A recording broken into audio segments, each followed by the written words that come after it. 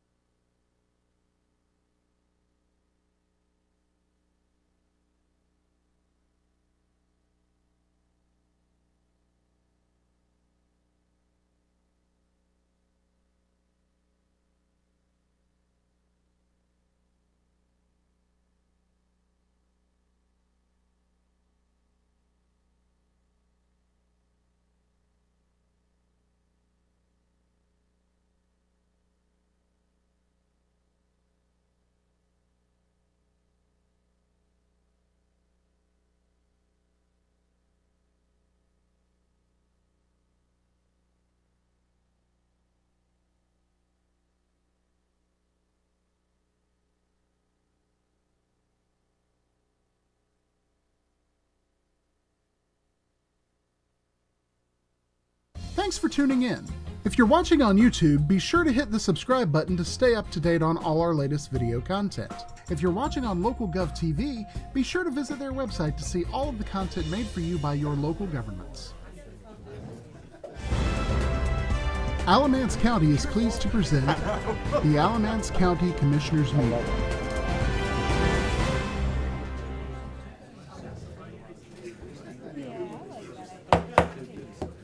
Call the meeting to order.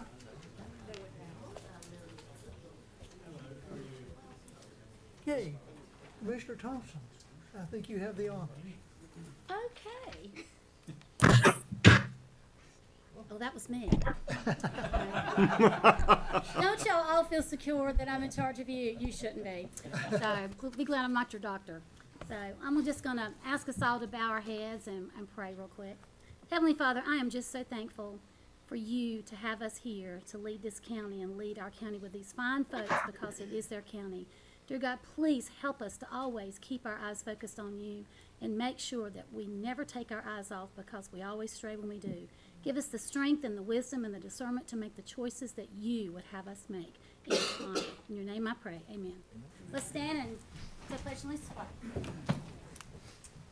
I pledge allegiance to the flag of the United States of America and to the republic for which it stands, one nation, under God, indivisible, with liberty and justice for all.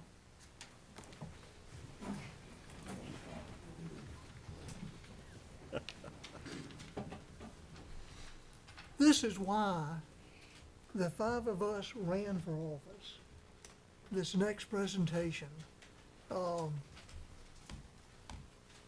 assume Officer Miles is who you want to bring forward, and Mr.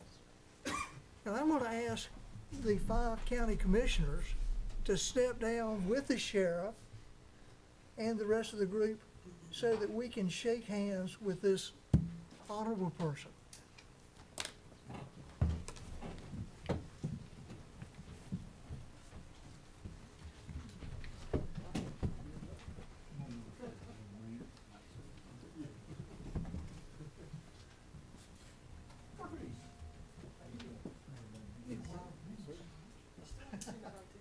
I said you need a wider lens. You make it long. I might not be able to get everybody in the shot. You can stand out in the hall and aim it this way, fella. We can go from both doors. The back of those ones.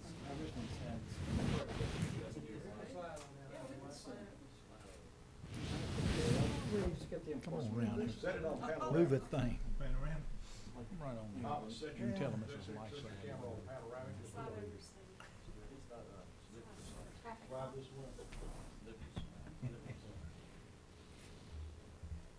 And ladies and gentlemen, this is the life-saving award for this gentleman right here. And the author who wrote is going to present and do the reading. Outstanding. All right, on Tuesday, November 24, 2022, at approximately 6:33 p.m., Detention Officer Kenneth Miles was making a routine security check in M Block. Officer Miles discovered an inmate in his cell choking on something that he had eaten. Officer Miles immediately called for assistance and entered the cell to begin performing the Heimlich maneuver, which, by the way, cleared the inmate's airway. The inmate was then taken to medical for further evaluation, where he was cleared to return to his cell. For Officer Miles' quick action and training resulting in saving the inmate's life, I, Lieutenant Stephen Myers, am recommending him for the life-saving award. You'll be getting that award here. It says life-saving award presented to Detention Officer Kenneth Miles in recognition of your actions that resulted in life saved on November 24, 2022. Young man, thank you for your service to the Alamance County Sheriff's Office. There's your life saving. Thank you, sir. Amen. And if you will allow us, we would like to shake your hand. Sir. Thank you. Congratulations. Thank you. Thank you. Your blessing. Thank you. Thanks for all your hard work.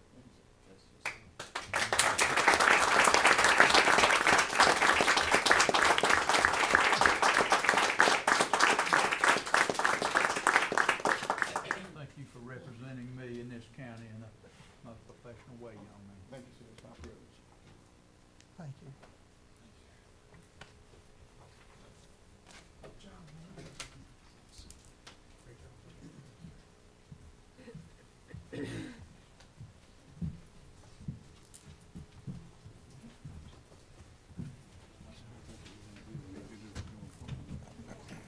There's another issue we'll talk about.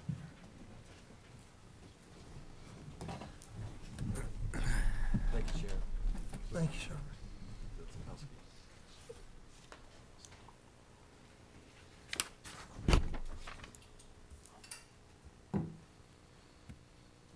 Do we have a motion as to the agenda? Motion to approve? Second. Any discussion? There being none, all in favor signify by saying aye. Aye. It's unanimous. We have two public comments. And Mayor McCollum, please come forward. You were hiding behind Terry Johnson. I didn't see it. I do that. Good person to hide. Good evening. How you doing tonight? For the record, my name is Sandra McCollum, Mayor of Green Level. Thank you for having me. I have heard many different reports and updates on why the Public Safety Training Center is delayed starting construction. There was reports pertaining to legal matters, lease agreement, short of construction materials because of COVID, increased cost of materials because of COVID. And the last update, the soil had to be tested. I'm taking back that some of these structures are almost completed that was listed in a 2018 resolution of the trustees of Alamance County Community College requesting the Alamance County Board of Commissioner to authorize a special advisory referendum on the issue of $39,600,000 of general obligation bonds for approving Alamance County Community College's facilities. This public safety training center was listed under Section 1 in this resolution. The construction of some of these facilities listed in this resolution under Section 1 have started, maybe preparing for the ribbon cutting. I'm thinking the training center should have been in a close running with the other facilities since the resident voted on the bonds for this center. It seems that each time the commissioners vote to increase funds, and you have done this, something else comes up. Now, the problem about the soil really has me wondering. There were 3 houses that was occupied by families for years near where the construction site is for the center. The brick home was 3 to 4 bedrooms, and these houses were not undesirable structures. As I understand it, Martin Marietta moved the houses and the families out and demolished the houses because of the company's growth. All these years, I have not heard about a soil problem at Martin Marietta property, and I have had a few meetings with the company because they are in our ETJ. Meeting pertaining to other concerns, not dirt.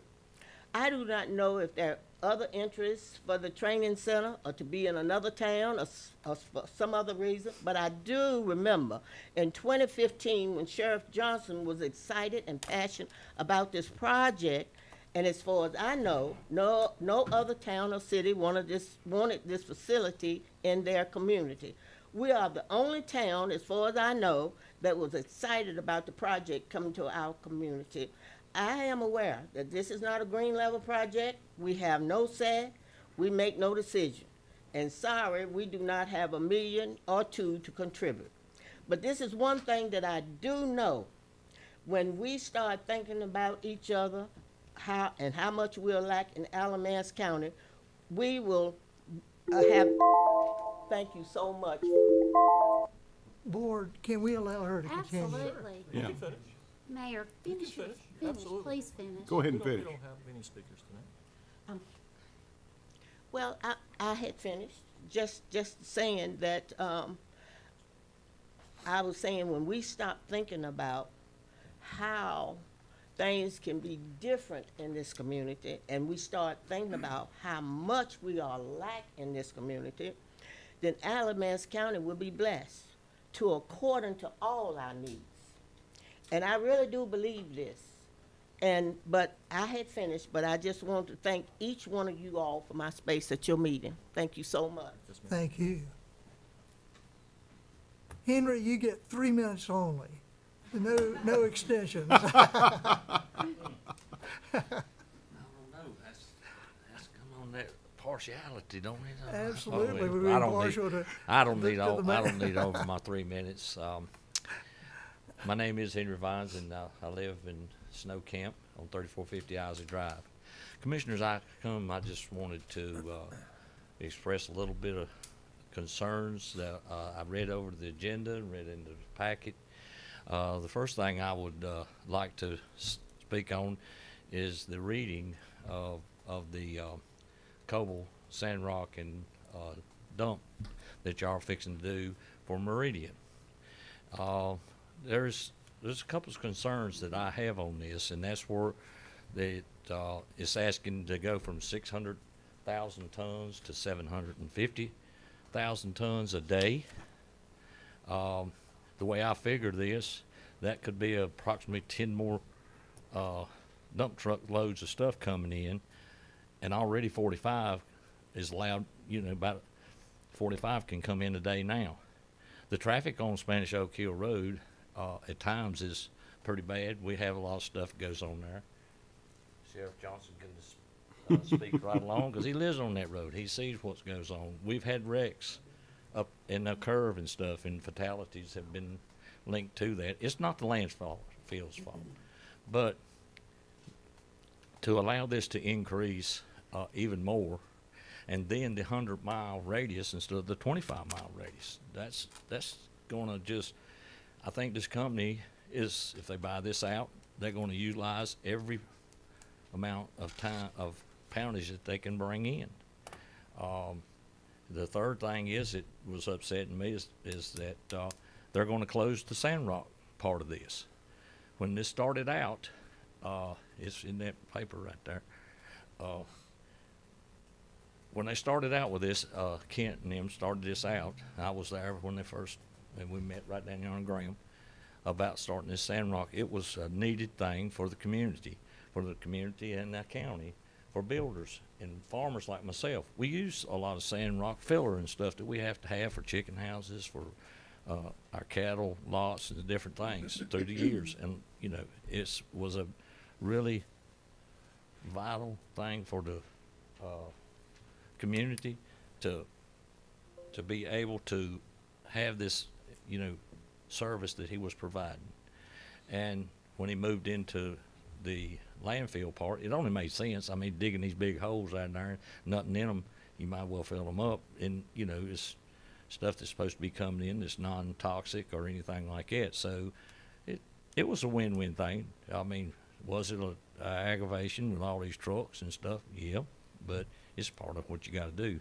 But you're going to increase this traffic, and this Charlotte-based company, and they're wanting to expand their space. They're going to stage these things to where they can bring this stuff in, and they're gonna maximize their amount each day.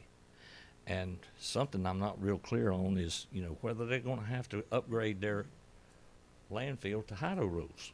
And because we got another landfill that's going on, and he's having to meet all the landfill rules, and I think it's unfair to him. If this new feller's gonna come in, he ought to have to bring us up to standards. And so, it's hope when y'all look at this, you'll take the impact it's gonna have on the citizens in our neighborhood. I live less than 3 miles from it. I know where it's at, and I've used it. I mean, you know, I know where it's at. Kent's good people. The second thing I want to talk to you is about these incentives. And I see where you're wanting to give an extension to one that you already granted it to. Well, y'all know, each one of you know how I feel about this. We granted these people a incentive. They did not meet their benchmarks, is what was said. They didn't meet them, so it's of my opinion, if you don't meet it, you don't get it. So you snooze, you lose. In their case, they didn't do what they're supposed to do, so they lose and we win. And I say we win, the taxpayers win, because we'll get the money. But if we're going to extend this thing, we don't wait now 6 years to get this return on investment that y'all talk about.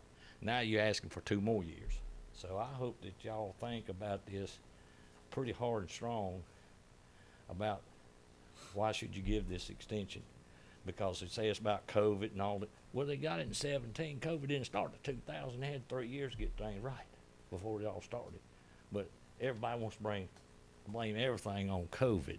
If something goes bad, it's COVID's fault. I'm tired of hearing COVID's fault. I wish he would get out of town. So I would appreciate y'all's consideration on this, and you know, think about this. Thank you, ladies and gentlemen. I appreciate it. Thank you. Okay, these are the only speakers.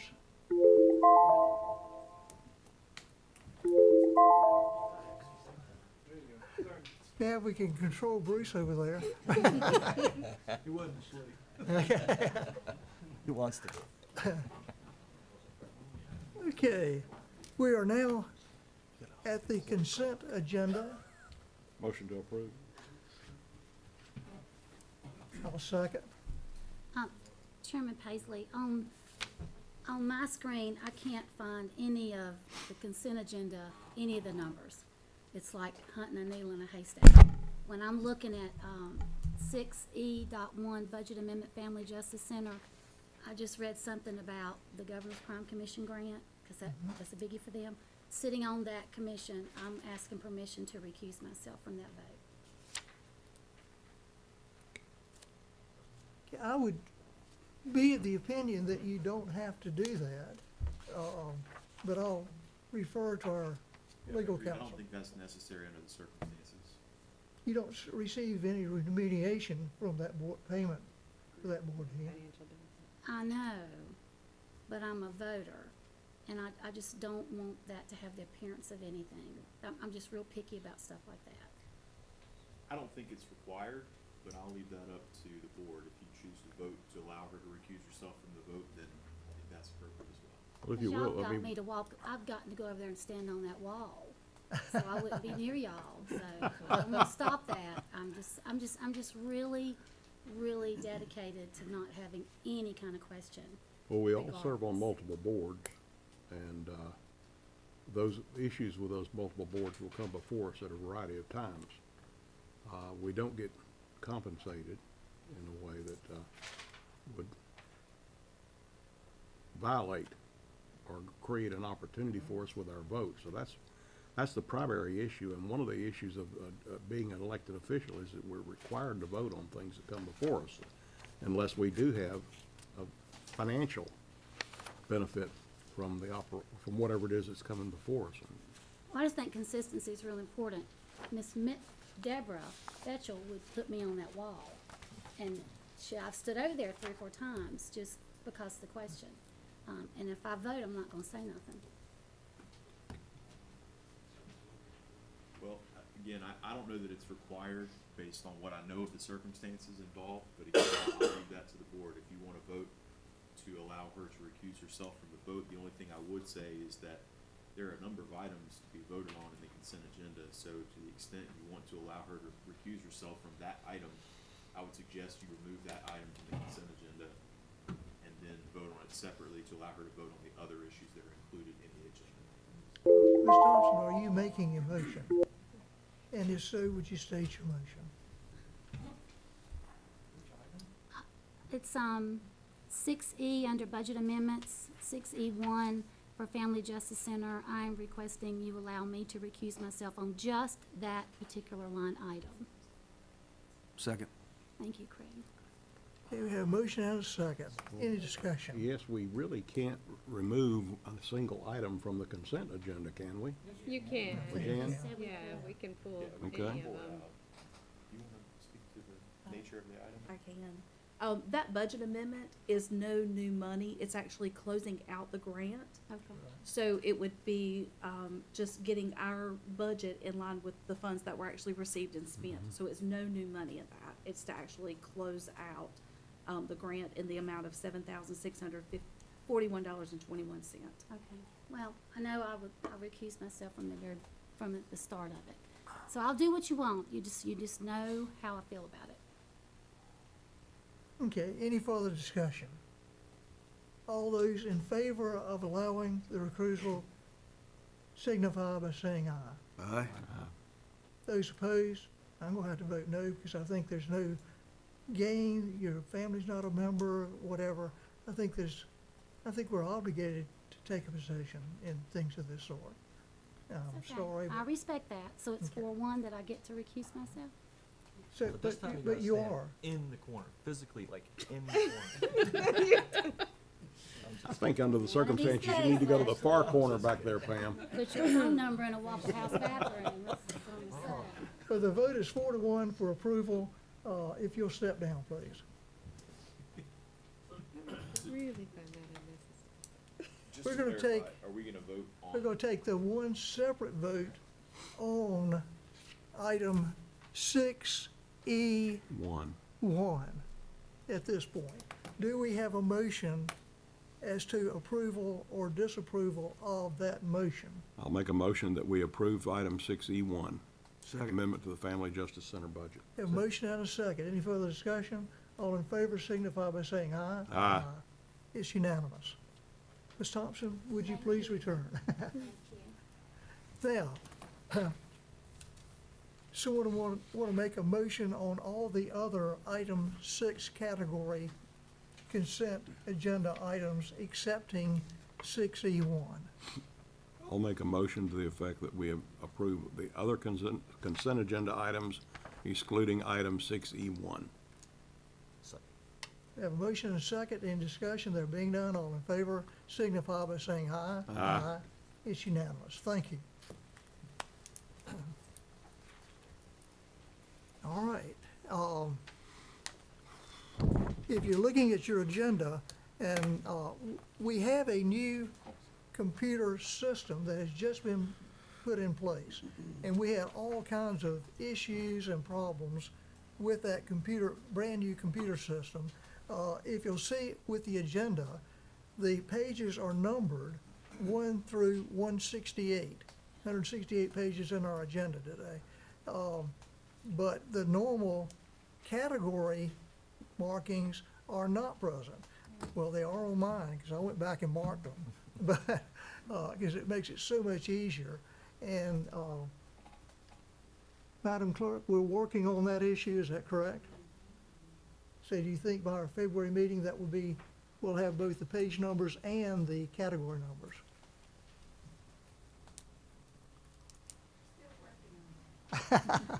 We have a non-committal. If you go to the other version, it is with the attachments. Yeah.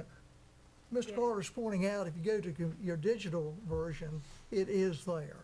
With the So- attachments. Right, you have to click on the little paperclip icon next to the title, and then it'll pop up the attachment that you can then click on. Please note that the oldest member of the board was the one that pointed that out. What Well, you know, page, blind squirrel finds out sometime. what page is approval of minutes? Or what page is 7, presentation other businesses, page number? Page 100. Okay, thank y'all so much. online agenda has page numbers. That was on purpose. Okay, we are now down to, item number 7A, Meridian Waste Coble franchise. Ms. York, who's making that presentation? We are having it introduced from Bruce Walker, your Assistant County Manager, as well as Rick Stevens, our County Attorney. Thank you. So hello. So we're starting this process tonight.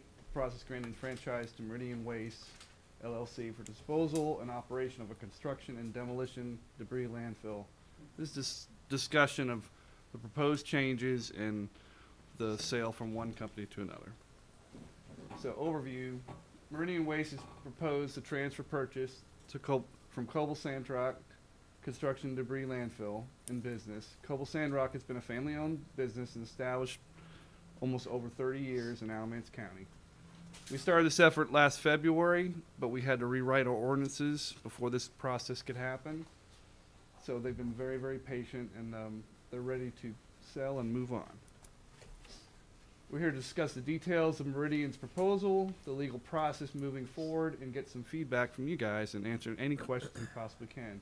Representatives from Meridian Waste and Coble are here to answer any questions, including Richard, our landfill director. Last time they were here, we had some illness and we had to table it. And this time their CEO is ill this time, so we've got folks to answer your questions.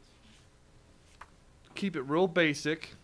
You know, we're going to start talking legal and some other specific deal, but basically it's a local business selling to a North Carolina private business, so a local business selling to a regional business. County responsibility is approve the sale and approve the franchise within its borders based on our ordinances. And state responsibilities permits and regulates landfill operations. Okay? Now we'll hand this part over to Rick to talk about legal. Yeah, so like Bruce talked about, we saw some deficiencies in our ordinance last year. We took some steps to try to solidify that. Passed a new ordinance last year to allow us for this transfer process to take place. A couple things have to happen. The first was the passing of the franchise ordinance to allow that. We also have to pass the franchise ordinance at 2 meetings, this being the first of 2 meetings in which we'll have to enter. There's a franchise proposal in your packet. We'll need a vote on that, and then a second vote with which we will attach a contract related to the specific terms of how this process will take place if the board decides to allow the franchise to happen. So a couple of things to think about with this. Our ordinance lays out some criteria for us to consider and allow a franchise to be granted under the circumstances. 3 basic criteria to consider. Is the company in question able to render the services that they're requesting to render, in this case to run a C&D landfill service on the site that Coble has operated that in the past here in Alamance County? Are they likely to provide efficient and continuing service based on your estimation of their ability to do that business in other places, their track record of success in other places? And are they the best to serve the interests of the county under the circumstances in question? So those are the things to keep in mind as we consider whether or not the ordinance can be granted. If the board determines that Meridian meets the 3 elements as defined, it can grant a franchise to Meridian. What we're asking for tonight is for you to pass that franchise ordinance and to allow the manager to negotiate with Meridian to lay out the specific details of the contract under which they'll provide services to county residents and services in the radius they're requesting to provide services. The proposal that they have submitted to the county is actually in the packet, the agenda packet tonight.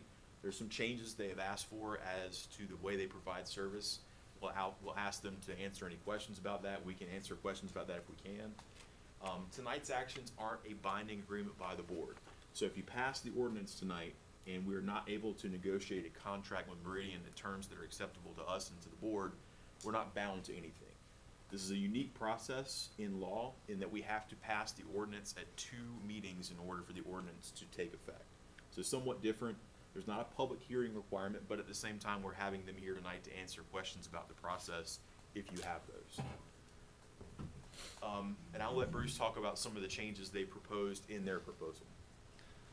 So you've been given some of this, it's in the agenda, but again, Meridian Waste proposes, from what Coble had already agreed to, increase the service areas from 25 miles to 100 miles from the county line. All right, let me stop you there. Yes, sir. Because there has been discussion about define, I know what 100 miles is, but we've been told everything from it starts at the county line, not at the site, and that if another county touches us within 100 miles, it includes beyond that entire county. Is that fact or fiction? It's based on exactly how you write it. So if I think that one of the original things are based on the county line itself. I have a graphic to show you just kind of spatially what's going on. Again, as the crow flies, so it's a little bit different. But you can specify that specifically as we do the contract process. The second thing they propose that's a change is an increase in the maximum tons per day from 600 to 750 tons a day. And depending on kind of the truck delivering waste, there could be a net increase in traffic to the area. Here's the map. So the orange is, again, this is from their actual location. It's not from the county line, from their actual location. 25 miles is orange. 100 miles is yellow. Okay? So 3 times more. All right? Point out the exterior counties, if you will. So we've got Johnston, it's past Wake, up to Warren, up to Cabarrus, right up to the Mecklenburg line, Iredell, Surrey, Yadkin. Again, that's the limit as the crow flies. And would it go into Virginia?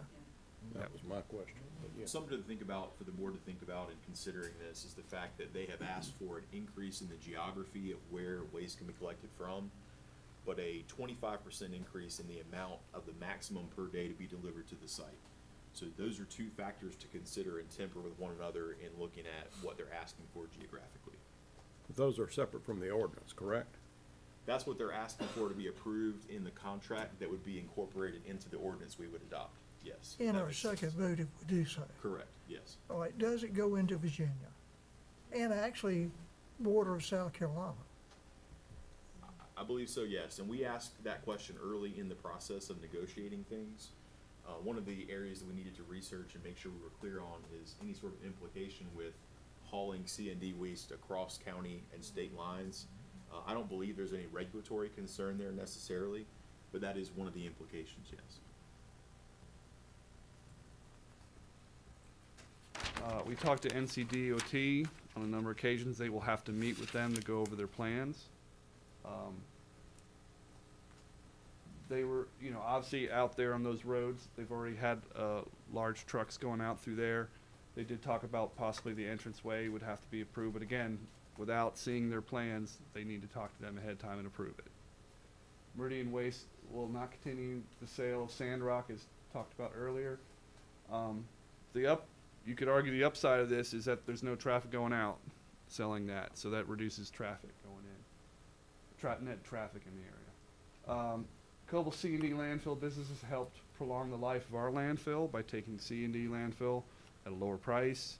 They're the only C&D landfill in Alamance County. There was some questions about other kinds of landfills. There's plenty of organic LCID. There's 3 with 1 more on the way.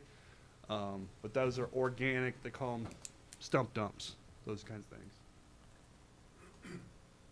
So we recommend during the contract negotiation process that NCDOT is completely satisfied with amount of tonnage increase.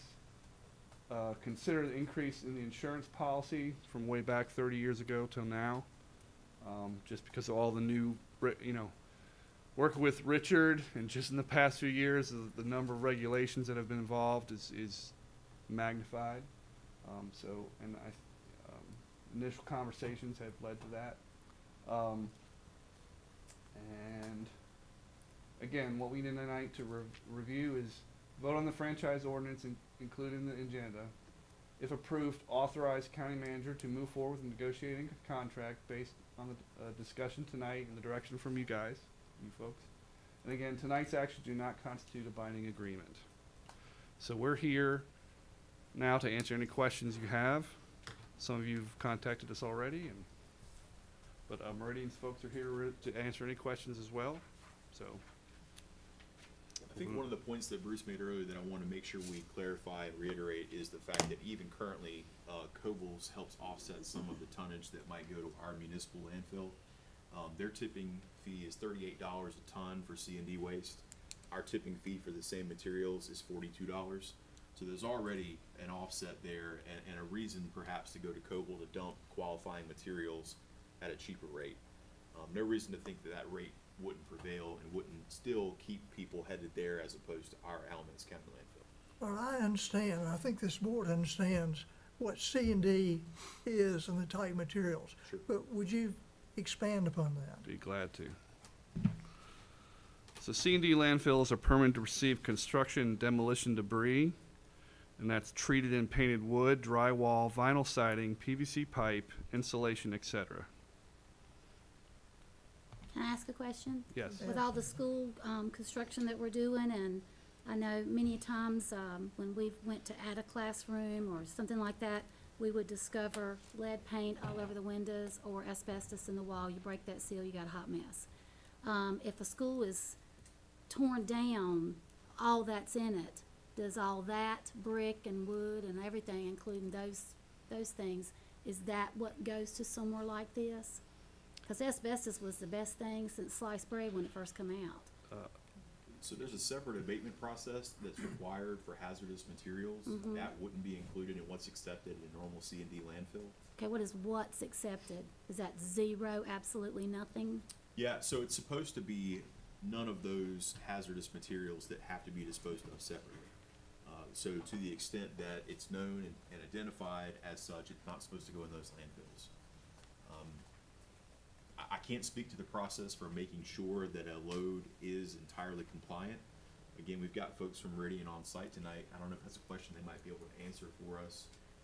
Bruce, I don't know if you want to ask them to speak at this point to answer those more specific questions. Sure, come on. Wally's walking up here. Yes. I have some clients that are in residential treatment in Wayne County. I go through Johnston. They look like they have just discovered America because they are building roads. I mean, I've never seen anything like it. Whenever they do stuff like that, they're going to have stuff that they're going to have to get rid of too. Just like Chatham's building mega sites, like Randolph County's building mega sites. Is that the kind of stuff that comes into a place like this? If it qualifies, Construction stuff. if it qualifies under that definition. Okay. Good evening. My name is Dave Lavender. I'm the Chief Operating Officer for Meridian Waste, and I'm here with Mary O'Brien, who is our Chief Marketing Officer. To answer your question out of the gate, that landfill currently is only allowed to take non-friable asbestos, which is basically your lowest level types that are not harmful. So everything else would be registered and have to go to a solid waste subtitle D landfill. So we would not take that material. And what's a subtitle? Look, you're That's a third grader. You gotta understand. That's a Bring it landfill down. that takes all the garbage and all the Is trash that like and everything Richard's else. little world out there? Yes. That's Richard's world. Okay. Correct. But we would not take that, and that would all be identified obviously during the demolition and everything of the schools. But you know, a lot of the construction and everything else, that's part of our process. We would be able to take and accompany everybody within the county to take those materials into the landfill as they're building, and really just enhance on all the construction that's going to go on within the county.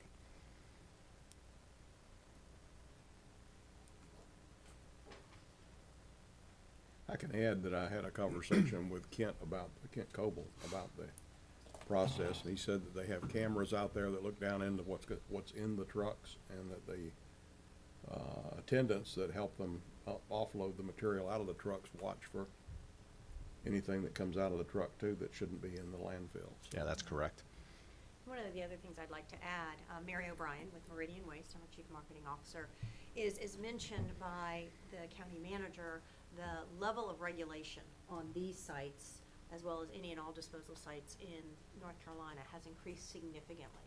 And please know we are regulated by the state as well as federal law and any ordinance that you all pass locally, that we follow those. And the most valuable thing we have at a landfill is our permit. We cannot afford to get notice of violations. We cannot afford, just like you as a county cannot afford to lose that permit. It is, as previously identified by one of the citizens, a vital infrastructure as part of Alamance County, that you have an environmentally safe and affordable means of disposing of, in this case, construction and demolition debris, such as your county landfill for MSW waste. Ms. Stevens, how does this impact the Hideout? Good question. So one of the things that I spoke to Meridian's council about recently is I do think that Hideout's implicated, and just so you guys understand, that's our heavy industrial ordinance. I do think it's implicated in much the same way that Coble is implicated now, in that the facility was constructed at a time before Hideout was a thing. So I believe they're grandfathered into the construction part of that process, but the operation part would require an ongoing permit. I relayed that information and all the specifics to council from Meridian earlier this week. We just, Alamance County seems to be the bring it here, we got it, we got you, because we've just got these huge mega sites building all the way around us, and we're just really convenient that we would have this. Is that what makes us attractive? I mean, trash and attractive, you know what I'm saying? Is that what makes us attractive for that, because of everything that's gonna go around that? Because you have to have these kind of places, you just do. Because we don't burn our trash in the backyard like we used to growing up. So I'm just curious, is that what makes Alamance County a real magnet for this? It does make it attractive, and we want to be able to provide that service for the county as it grows. And as you see, I mean, landfills are harder and harder to come by right now, and with the airspace that we have at this site, we're going to be able to take care of Alamance County for a very long time. None of us will be here when that day's done, but it's vital. You're exactly right. You couldn't have said any better. Well, understand what I'm fixing to say, because I want everybody to prosper and make it. I'm all about pro-business. But if you're in the middle of a neighborhood, and no matter where you go, you're really in a neighborhood. It's kind of like rezoning schools. There's always a line. And you're in the middle of a neighborhood. We've had other situations that have gone into middle of neighborhoods. And that's just what it is when your county hasn't got a lot of zoning laws and things like that. However, with you're increasing this and you are really stretching out about to encompass the whole state, I can only imagine the traffic that's going to be out there. And one thing we've heard about, another situation we've in the lower southern Alamance thing, is the roads and being able to carry, and these are big trucks. My son drives a cement truck, so he's not like my little Honda. Right. And I'm just curious as to how we're going to keep a balance in that, because I serve everybody in this county, no matter what they do, and I have to listen to them, and I respect that because it affects them. And I think about safety with schools and all kind of stuff like that, and that is not a criticism. It's just what we're looking at. And I'm just really curious as to what you're increasing here, your length, your mileage, and everything like that, plus your tonnage, what kind of effect that's going to have on that neighborhood. Because I get those calls. I'm like the trash queen in Alamance County. And I'm the one that gets those calls. You can ask the health director. He's sitting right behind you, and this sheriff deputy over here. So I just have to think that too. Whenever we look at making decisions, I have to really think about everybody's situation. I want you to make it because I know what you're doing is so needed. But at the same time, I'm going to be putting you right in somebody's yard, literally. And I have to think about that too, because they are taxpayers and they tell me what to do. Right. So, just kind of give me an idea what kind of traffic we're looking at. Are you doing a traffic study? Yes, we'll end up having to do a traffic study with the North Carolina Department of Transportation, like Rick said earlier. One of the reasons we're looking for the increase in the tonnage is we want to be able to grow as the county grows. I mean, because if we keep ourselves limited, then, down the road we can be in it could become an issue for us. So, that's one of the reasons for the increase in the tonnage daily. Now, when it comes to the traffic that would be coming in, it would be open to every county resident from a residential standpoint. It would continue to have the commercial roll-off trucks and construction trucks that come through there right now. And then we would look at some transfer volume with the tractor trailers coming in. Now, those transfer trailers are going to hold a lot more weight. So just to give you an example, if you have a roll-off truck, it might carry 4 to 5 tons of trash on it. A transfer trailer might carry 25 tons, so you're eliminating 5 other trucks coming in on the roll-off business, which will come off a construction site. But then that's also going to be offset with the lack of the cobles going outside of it, where we're not selling that anymore. So I can't tell you exactly if that's a wash or not, but I think it's going to be very, very close. Well, I want you to hear me loud and clear. I have give my kidneys 13 times to get potholes filled in this county. And it's, I need a wand because getting to the guy that fills potholes is a really challenge. And we don't make our roads like the Romans used to. Of course, they were 6 foot deep. So I'm just curious as to how, you know, we're gonna have to keep up with road maintenance. Cause I mean, I went to the Arc and went through West Virginia and I had to get my tires realigned when I got back cause I paid those tolls. Plus I hit you could swim in some of their potholes. I've never seen anything like it. So I want to know about stuff like that because I don't want people waiting and have to go 5 miles up the road to go around something and you Right. guys mess up your trucks as well because it just happens. So do you know Mr. DOT or you guys really like close personal friends that he's going to come down here and fix every time that road messes up? I mean, it's like giving a kidney. Right. Isn't that right, Brian Baker? Don't ignore me. You're over there, you know what I'm talking about. So it's a real big deal to get that person because we have a whole state that has the same issues in every town and city. So One of the things I'd like to say, first of all, no, I don't know Mr. DOT, but we also, we do run these facilities in North Carolina as well as the other 5 states in which we operate. And first and foremost, from the garbage lady to the trash queen. Sister, I love it. gotta do coffee. I want to address 2 things. First of all, you know, we see this facility, if we are successful in purchasing it from the Cobles. And, you know, one of the reasons we like this is it's an existing permit and Mr. Coble would like to retire, okay? So instead of trying to site a new site, we'd rather take an existing asset and improve that asset, okay? So that's one of the answers to why this site in Alamance County.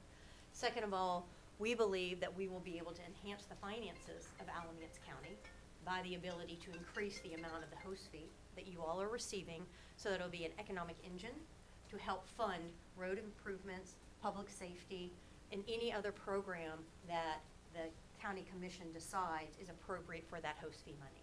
When we give that over, usually on a quarterly basis, but you know, if we are able to negotiate a contract, you know, you all decide how that money is used. And we want you to put it to good use because obviously, you know, we're going to be citizens in the county as well at that time. And then to address your question about neighborhoods, most landfills, whether they're C&D or probably your own county MSW landfill, start when it is just rural. It's just agriculture. There's not a home. There may be some cow farms, some horse farms, some chicken farms around. But what we all know has happened is those homes, those residential communities come to the landfill. And then they're surprised that there's a landfill there or that there's industrial traffic associated with the facility. So what we do at all of our landfill sites, whether it's our 2 MSW sites, one in Virginia and one in Missouri, or our C&D sites, one in North Carolina in Wake County, or in Knoxville, Tennessee, we make sure we bring the community to our facilities. For example, well, I'm looking there, I was looking at the map, but Wake County, that's our Shotwell C&D landfill. We recently increased the daily cap. There it was significant. There it was from 250 tons a day to 1,000 tons a day. Here we're looking at an increase of 150 tons a day. Not nearly as significant as what happened. Is Alamance County quite as big as Wake? Not yet. You know, we don't know what the future holds. But we believe that what we do is important and that we do it right. So we bring people to our disposal facilities. I'm in the midst of planning our Earth Day Easter egg hunt, which will be our second one, April 1st. It's not an April Fool's joke. It is true. That just happened to be the best day.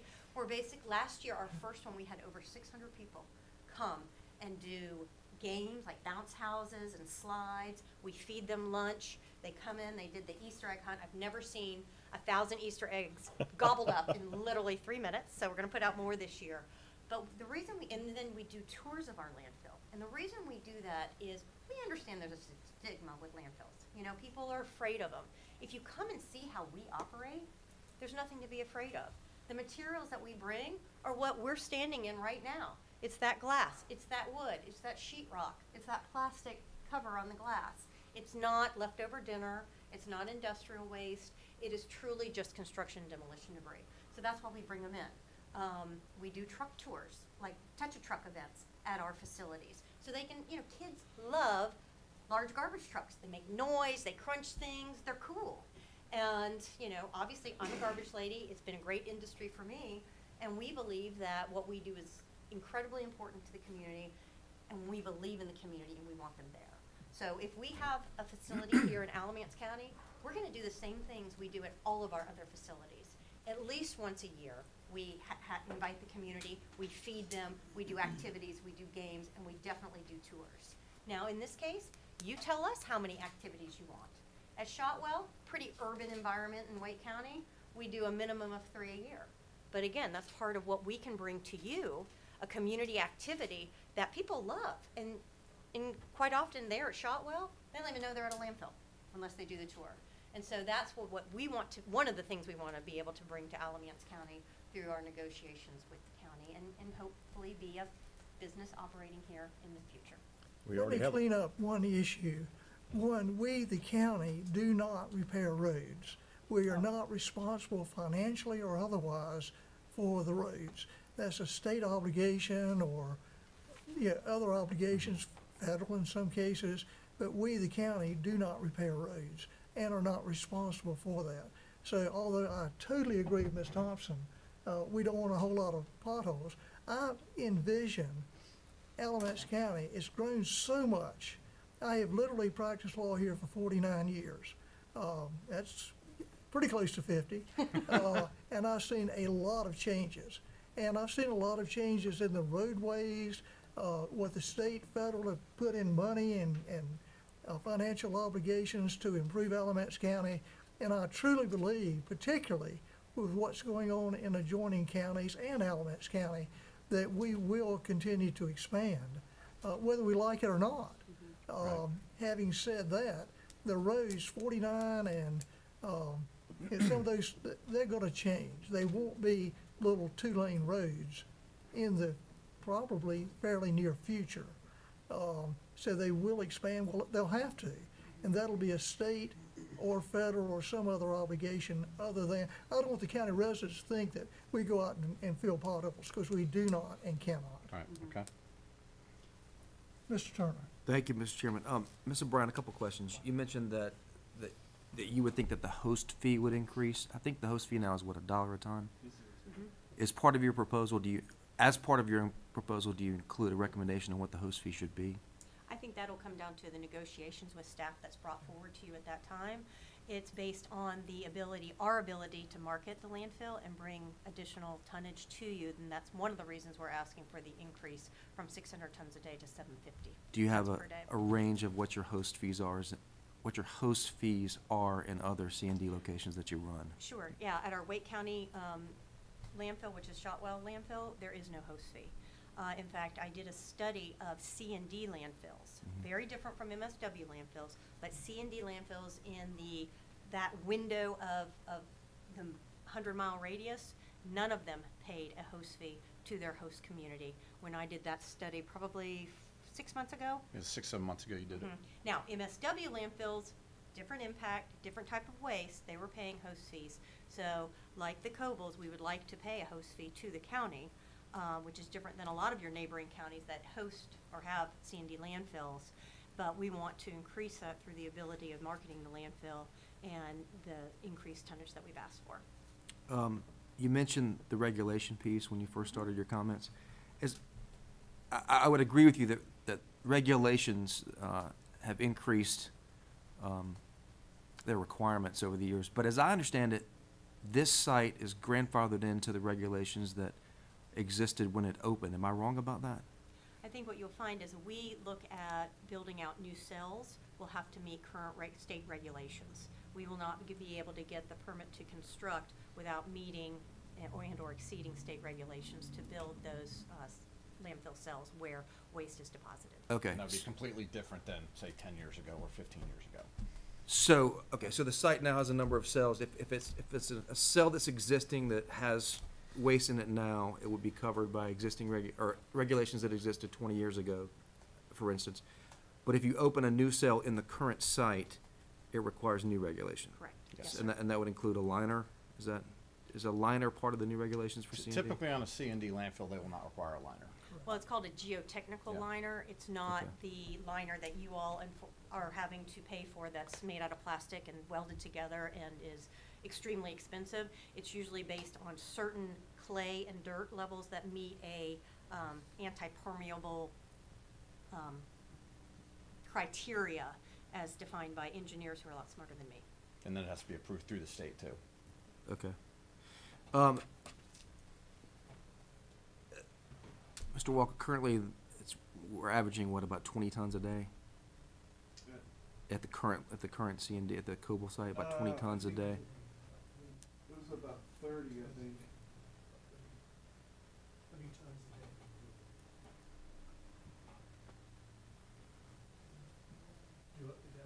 Okay, historically, I did a study about a year ago, you would average about 28 tons a day over the previous year. You're saying now that you've ramped up to, okay, so maybe we're at 40 or 50 tons Okay. per day. And maybe this is a question for Mr. Lavender. How do you anticipate ramping up to the request of 750 immediately? No, it would take us, a couple years to get to that level. Now, I would say, honestly, coming out of the gate, we would probably see it go up to 200, maybe 300 in that time, in that initial stage. In the initial couple years? No, we would probably be able to get that within the first 3 to 6 months.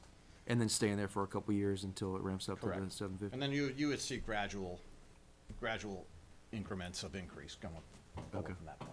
So what I'm trying to get a sense of is how much traffic are we talking about with the increase from 50 up to 750? And it seems to me that there are two types of trucks that go to a landfill. And correct me if I'm wrong about this, but you've got like a single case. Yeah, you'll have a roll-off truck. Roll-off truck, Right. which is like a dump truck, or like It's a little bit bigger, and it's going to hold crate. between 3 and 5 tons typically. And that's typically what comes into the landfill now. Correct. And there's some distance from the landfill where it no longer makes sense to carry one load and one truck to this landfill. Is that That's correct. So accurate? those will be the tractor trailers that would And come. so once you get outside of that, where if I live in Orange County, or let's say I live in Durham County, I might go to your C&D landfill in Wake with a single truck as opposed to coming to ours because it's just too far. Right. But when you get beyond that, then you're looking at transfer trucks, and that's like Correct. a big, what you normally think of going down the road as a Correct. transfer truck. Yeah. Okay.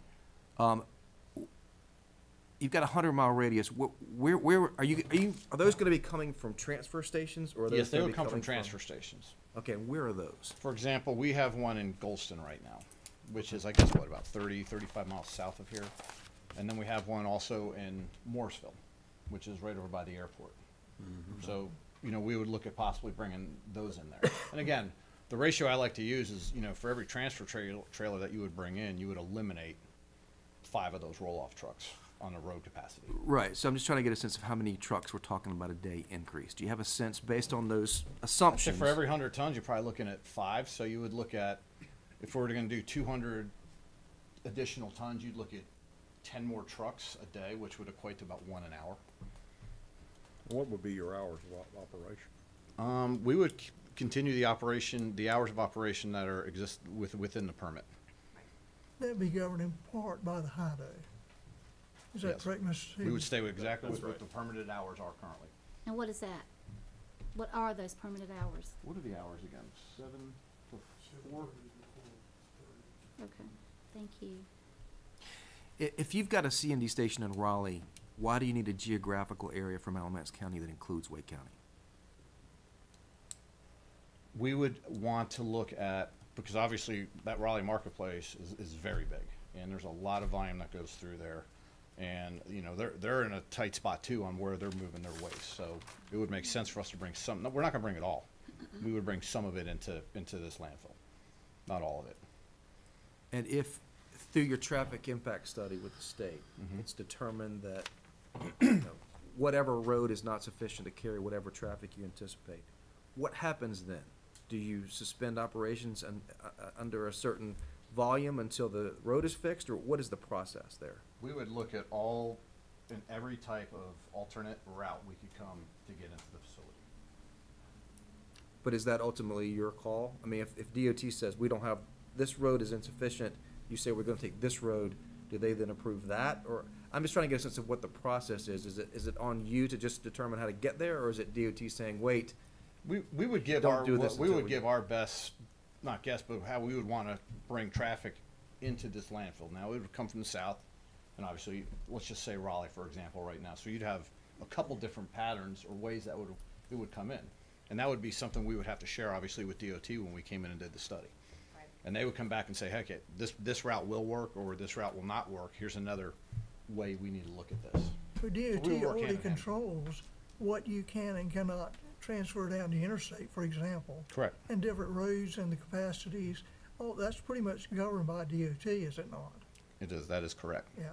So if it becomes necessary, then you would join us in asking the state or others to increase the road capacity and improvements to those roads, would you not? Yes, we would. Which could help Alamance County. Exactly. And the last question I have is regarding the host fee again, and I'm sorry to come back to that, but I had a thought. If we assume that having a low host fee encourages people who are in Alamance County to use the C&D landfill, which preserves the life of the county's landfill, it makes sense to have a lower host fee. Have you ever had a situation where you had a different host fee based upon where the trash came from? That was inside the county, it was a different fee than if it came from outside the county? I believe, and I've been in this business a long time, I believe that is not a legal process. You can't have a discriminatory host fee based on in-county versus out-of-county. Could you have a discriminatory, I wouldn't say discriminatory, could you have a different, could you have a different host fee depending on whether the trash came from a single truck or whether it came from a transfer truck? That would be very hard to decipher. Well, it wouldn't Well- if you could see what truck's coming in Yeah, the I door. understand what you're saying. I mean, again, I am not 100%, I'm not an attorney. We could certainly look into that prior to us sitting down with your county staff. I just recall other cases where they wanted to charge in-county versus out-of-county a different host fee, that was not allowed by law. I mean, you could argue that a transfer truck, has a greater impact on the county Yeah. than Well, I a can assure, smaller truck. any transfer truck would be out-of-county. Right, Yeah. Yeah. right, Mhm. which is Mhm. the Which reason. goes back to that coming in, and that's gonna enhance the host fee Yeah, also. DOT has already established weight limits on those roads anyway. Correct, and they've established weight limits on the transfer trailers also. Correct. Right.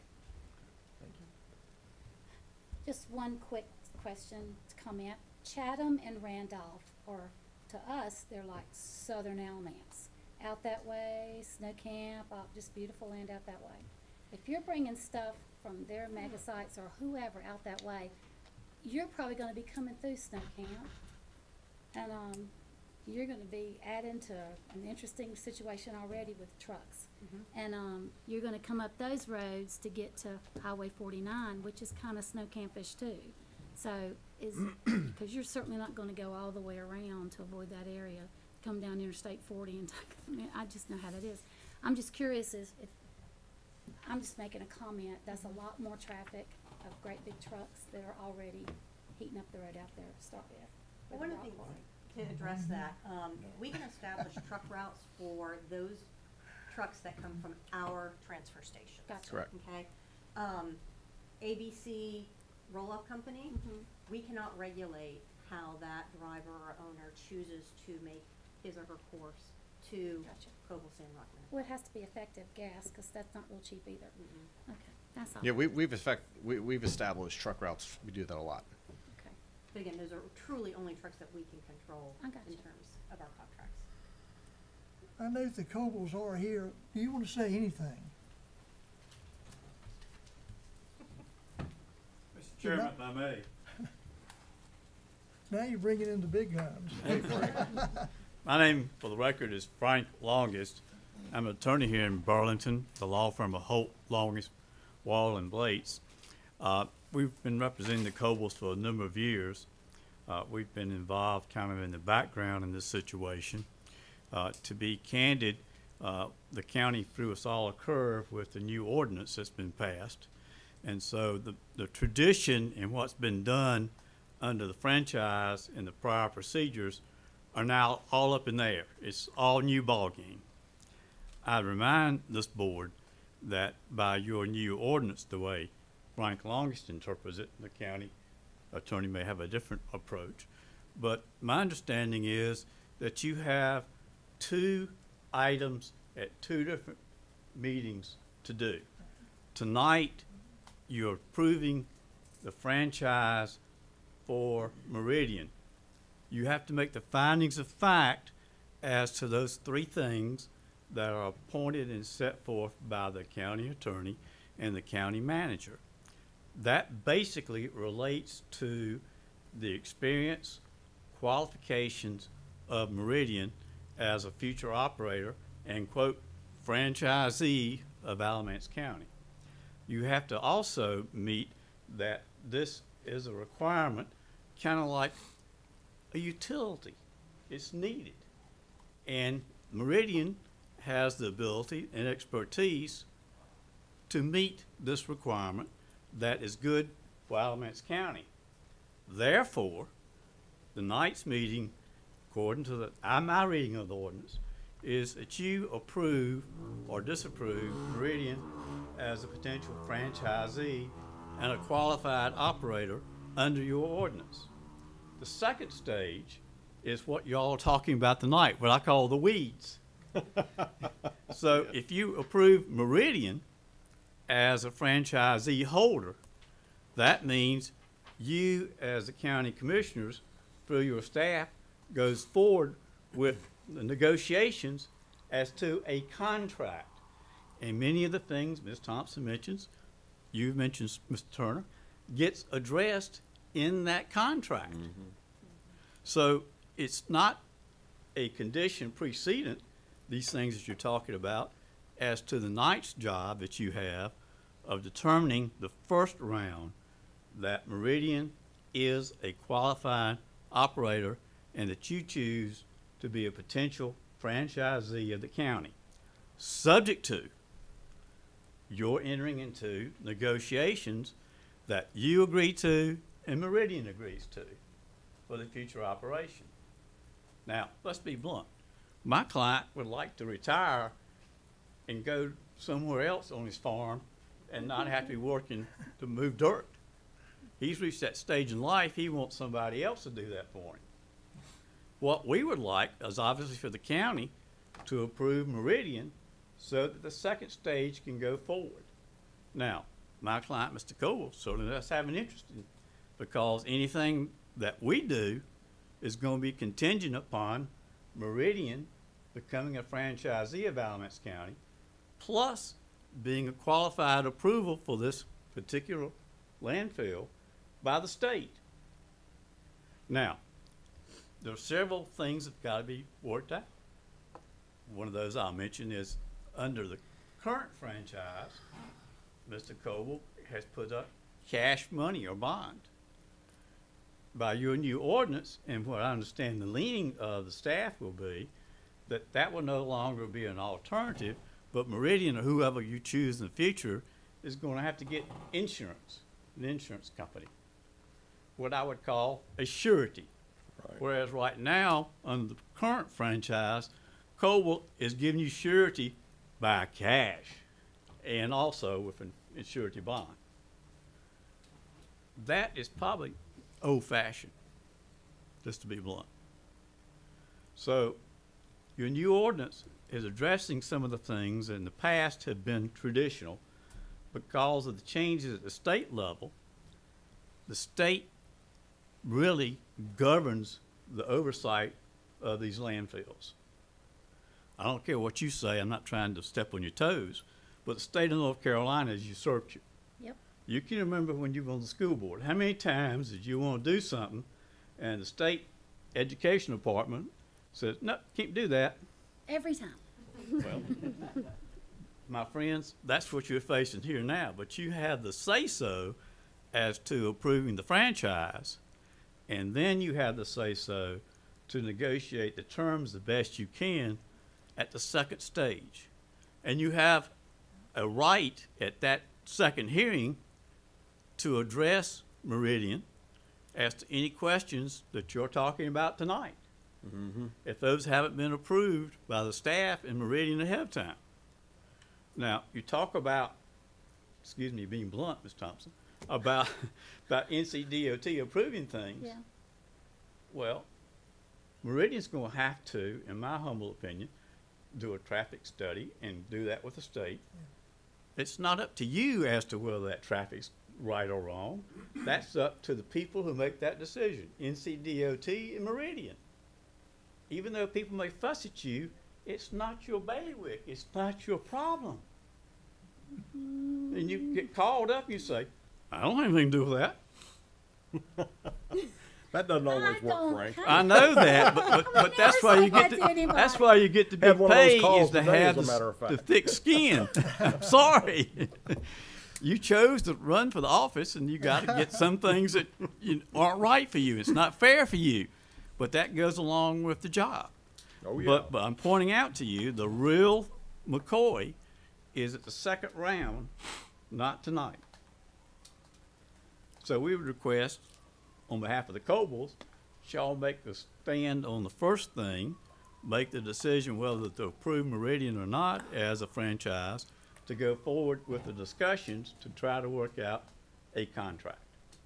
And my opinion is, from everything I've seen and from what the staff has told me, it's hard to believe that Meridian doesn't qualify as a franchisee of Alamance County. I mean, they've got the experience, they've got the know-how, they got the expertise, and they have done it plenty of places. So I think for the good of Alamance County, and you as public servants in making decisions for on behalf of the community of Alamance County, that you've got to pick Meridian. They meet the criteria. Now, after you do that, again, to be repetitive, you get into the weeds and make the contract negotiations. Well, Mr. Longest may have started his comments by saying that we don't agree on the framework, but I feel like based on his comments, we largely do. And I appreciate him fleshing out for you all many of the details that I didn't earlier. I do think he's correct in stating that this is part one of a two-part process. What we're asking for tonight is a vote on the franchise ordinance and a vote to allow us to continue negotiation with the Meridian folks in furtherance of a contract that would allow us to complete the process at a future meeting. Do we have specific language for the We do motion in on the our la- packet. There We is have in the a packet, yes. proposed resolution. Yep. It's on That's page right. 102 in our packets. And I would make a motion to the effect of that resolution on page 102, including all the factors that Mr. Long alluded to, and it does specify the North Carolina General Statute numbers, and that the franchise is subject to the agreement between, and we're authorizing our county manager and her staff to negotiate with Meridian in my motion that I'm making right now. Mm-hmm. Thank Do I have I'll a second? Excuse me. Have a motion and a second. Comments? I just need to say something. Mr. Longest, you know, I think you're just amazing. It's so good to see you. The thing of it is and I want to talk, come here. I just want to tell you something that's like happened. We've had a landfill in Swepsonville, and it's closed, and we're having to check wells. Because that's drinking water, that's under the ground, we can't see where that little thing's going. But the last thing I ever want to do is have to become Aaron Brockovich and tear this town up. The other thing is we recently had a tear in our liner at Austin Quarters. I used to go sledding down there when I was a youngin'. It's just absolutely beautiful. That was a hot topic too. And we discover it, but did we discover it before anything happened? We think we did, but we don't know that. We just pray that nothing's going to get in that water table. I work with prevention, and I'm all about that. I Right. don't care if you got, because all the money in the world, insurance, if something happens to cause damage, we can't fix it. It's Right. always reaction. And you know, and I'm concerned about this too, because there's gonna be some little sneaky people that's gonna try and bring some stuff in there that's gonna be underneath stuff, because we are all human. We have an old nature and a good nature. That's just what we do. And that's why I'm making these comments, because I don't want my county to be the victim of something like this, because I serve every set of feet that walk in this county, no matter what age they are, however they feel about stuff or whatever. And I just don't want this to happen under your watch, like a big accident, because I can Right. tell you guys are totally honorable, and I don't question your integrity at all. But as a citizen who lives in this county, I want to make sure I'm not on 2020 or with Geraldo, and he's down here talking about us, because I am like a mama bear protecting the citizens of this county, because they deserve it. They pay for everything in this county. And I don't have a doubt that this service is not needed. But I don't want everybody else now in this county to dump their stuff in my county. Because I look at it like that. I'm not some kind of giant trash can. And so that's just my concern. And what I'm hearing is, regardless, it's done. We just have to sit down at the table and really be good partners to make sure our neighborhoods are taken care of. Absolutely. And I don't know. I already know what this is going to have to be, but I'm telling you, I'll find you.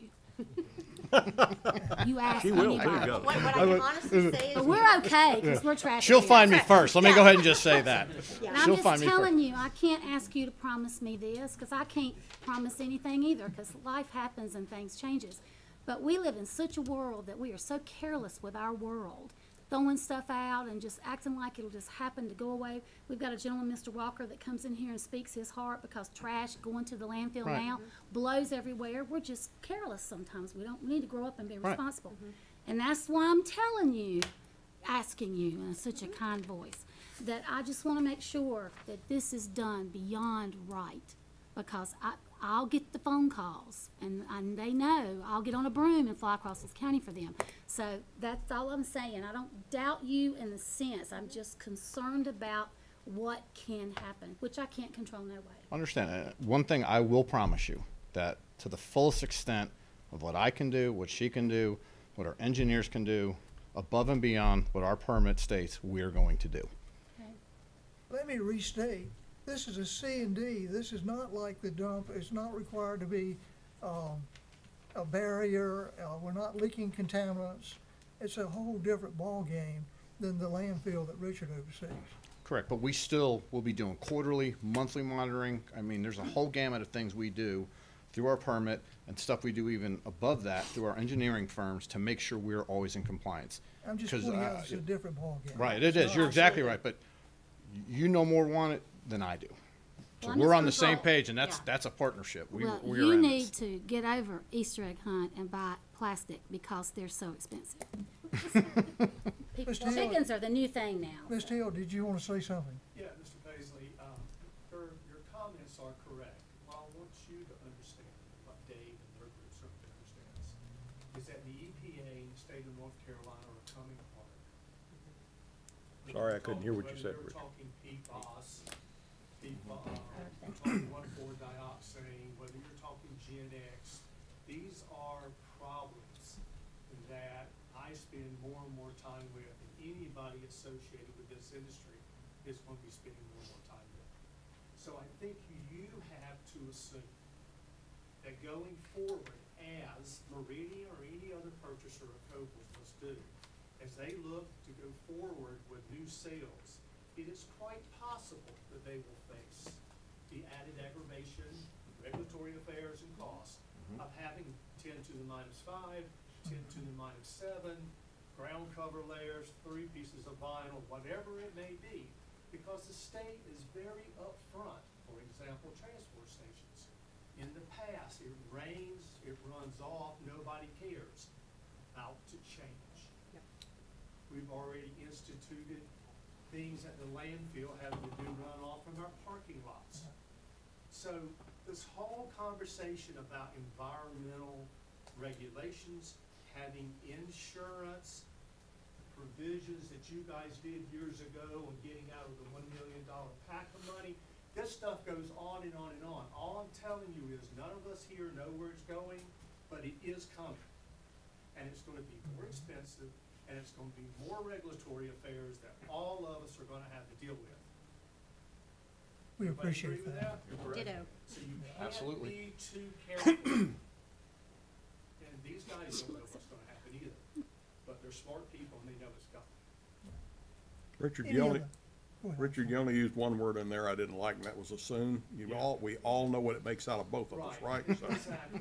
um, And the other thing, I think a lot of what maybe people are having a hard time doing here is visually getting an idea. Let's put it in simple, I'm a simple engineer, I'm not a lawyer. So, at the landfill right now, we're doing 400 to 700 tons a day of MSW and C&D. Why are we doing both?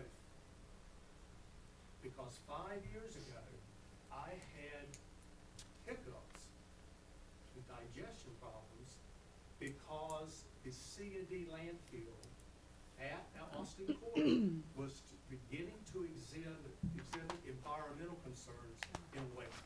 It is an unlined C&D landfill, just like it is Nigelberg. I shut it down because it didn't make economic sense, and I was concerned about the Hall River and groundwater and everything else. Something else to think about. I have no idea where this goes. You ran a sand rock business. Can you get 10 to the -7 and 10 to the -5 centimeters per second square density? I don't know. And if you can't, then you got problems. You got any idea? Nope. Somebody needs to be asking themselves, you especially, because that's your future.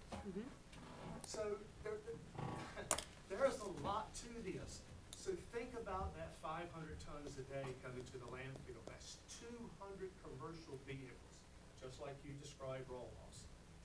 And about another 200 residential vehicles.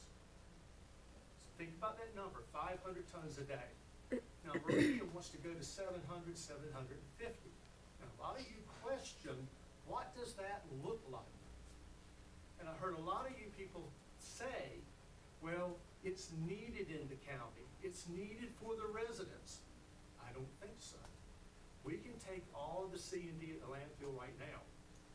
Dave, in all sincerity, 3 years from now, what percentage of your C&D is coming from county residents? Less than 2%. I mean, that's a hard question to answer right now. Very, very small. This is not even a big percentage of your stuff now. So when we're going to bring in transfer trucks, bringing in approximately 20 to 25 tons per trip. Am I correct? That's correct. Okay. You know by definition that you've got at least 30, 35, 40 of these large trucks a day. So put that in your conversation about DOT. Look, I'm not here to beat up Meridian. It's important. We love the idea at the landfill for you to be in existence because it takes some of the burden off of us. But I know there's problems down the road that all of us are going to have to face. And I want to make sure this board, through Meridian, asks the right questions. And a lot of it's engineering, and I know a lot of people don't want to deal with that, but that's the reality of it. Mr. Turner. Thank you, Mr. Paisley. Well, I'm going to support your motion because I think Meridian meets the criteria for the franchise. I will disagree a bit with Ms. Thompson. I don't know that this is a done deal. I've got some concerns with geography. I've got some concerns with the increase from what is essentially 50 tons up to 750 tons, which I know 600 is allowed now, but from a practical perspective, it's a 700-ton increase a day. And I've got some concerns with insurance requirements to make sure that we're covered on the back end if anything should go awry. And I wonder if we might use some of the host fee to look into whether the county ought to have some umbrella insurance above Meridian's to stand in case something goes wrong. Yeah.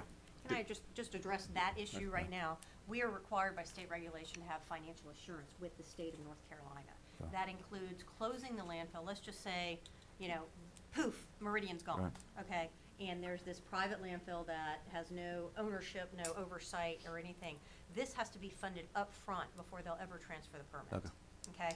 And that's not only for closure of the landfill, but the multi-year post-closure of the landfill, so that it is maintained, the gas wells are maintained, the monitoring continues to be maintained. That's financial assurance that we have to put up before the state will ever transfer the permit. So I guess my point is I'll support the motion, but I don't think this is done. We've got some work to do. Thank you. I agree in that this is the first stage. We have a second meeting, which will be, I guess, 2 weeks from yesterday, for a actual vote. And in the meantime, as Mr. Longest pointed out, we've got to go down in the weeds now and work out all these issues that Mr. Turner's talking about and all the others. But that won't be done tonight. Thank you. Okay, we have a motion and a second.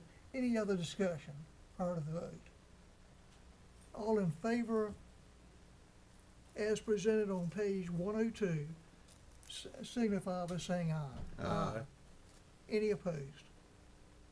It's unanimous. Thank you. Thank you. Thank you very much. Appreciate it. We'll see you Thank you. soon. Thank you.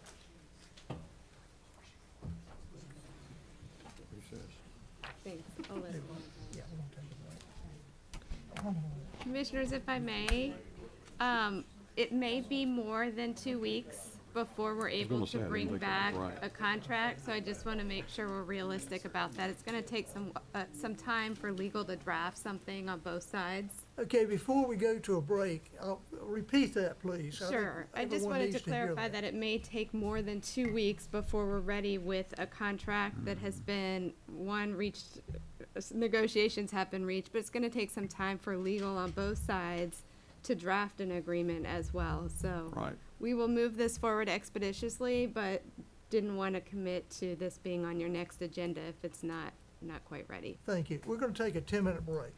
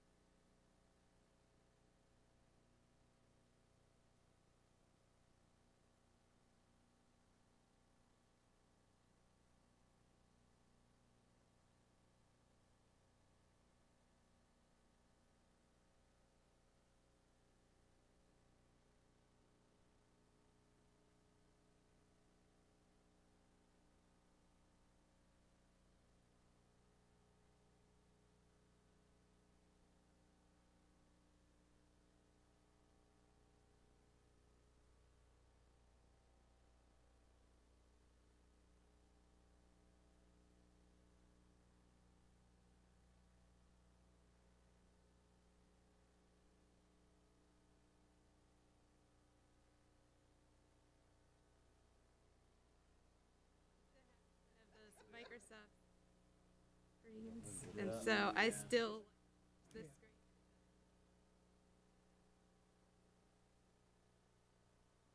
scroll down. And I changed everything. I got touchscreen on my laptop, I got touchscreen on my Crayons, PC, I everything. got touchscreen on my phone, so now they're all. We're back in order. Ms. Sullivan. Good evening, Commissioners. Good evening. I am Sky Sullivan with the Director of the Family Justice Center. I'm here tonight to ask to create a position starting in October of 2023 to start a Camp Hope America program in Alamance County. I do have a short video, and I'm going to make it shorter by cutting it in half, just so y'all know what Camp Hope is, because I think they do a better job than I do describing it. Originally, I was going to have a video from San Diego, but Guilford County, one of our neighboring counties who's had a family justice center and a Camp Hope program for a number of years, just released a video, and I think they just say it with that North Carolina flavor. So, Bruce, if you don't mind starting the video. The Guilford County Family Justice Center started our Camp Hope journey in 2017 and have been running strong out here at YMCA Camp Weaver ever since then. And Camp Hope is about giving children their childhood back. It's bringing children into community. Don't you love technology? I got it. Knobs always work, didn't they, Henry?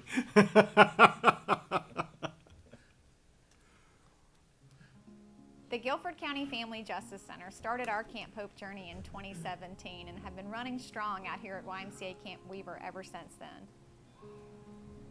And Camp Hope is about giving children their childhood back. It's bringing children into community with one another, children who've been impacted by domestic violence and trauma, and having a week filled with hope and connection and relationships and community.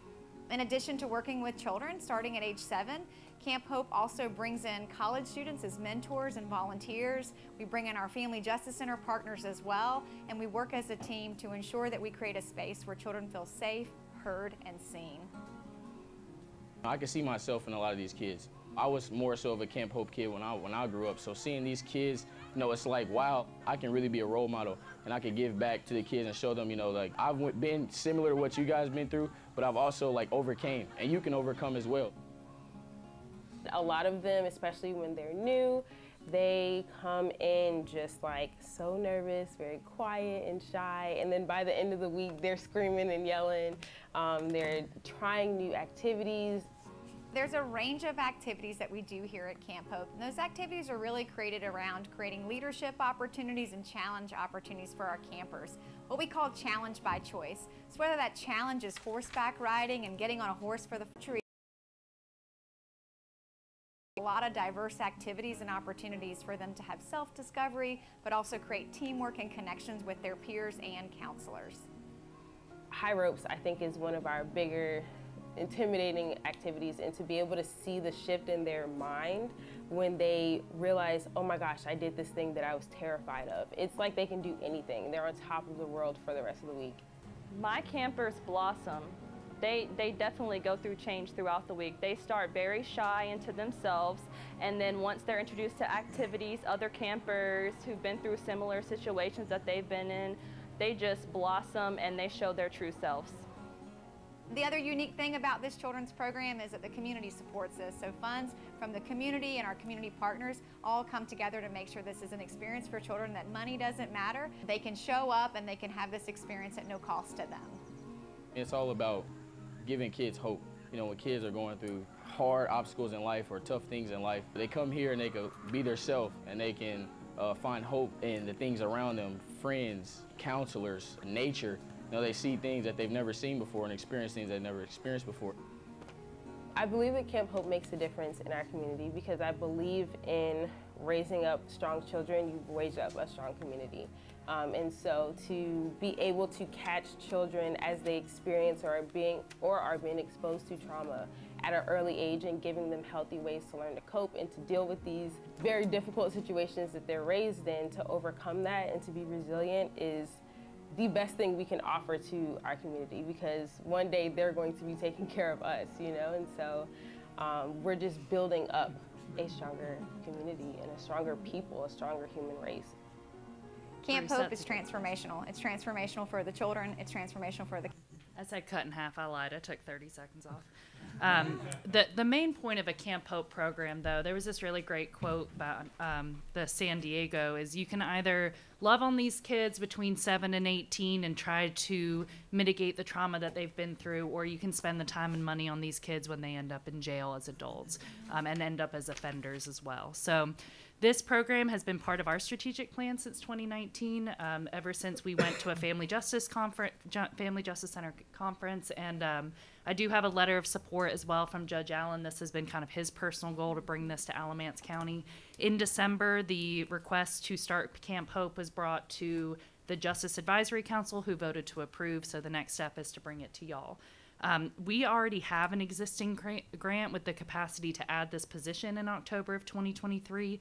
That is a grant that you approved in around May, June. So it's a 2-year grant, and then we reapply January of 2024 and would know by May again if we get funded again for that grant.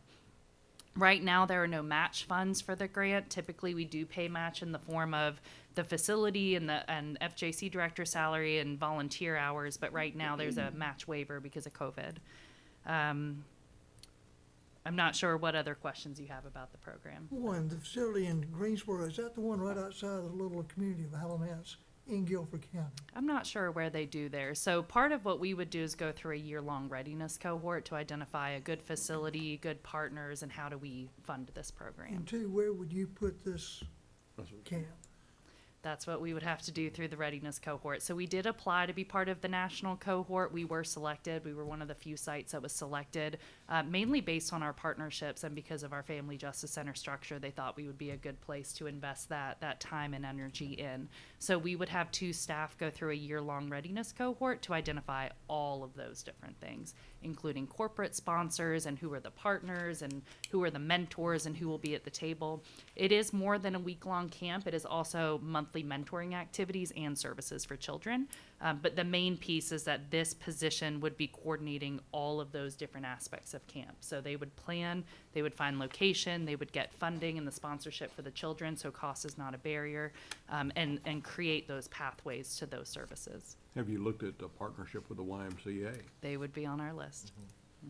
We're going after everybody as soon as we get approval. Now, the grant's for 2 years.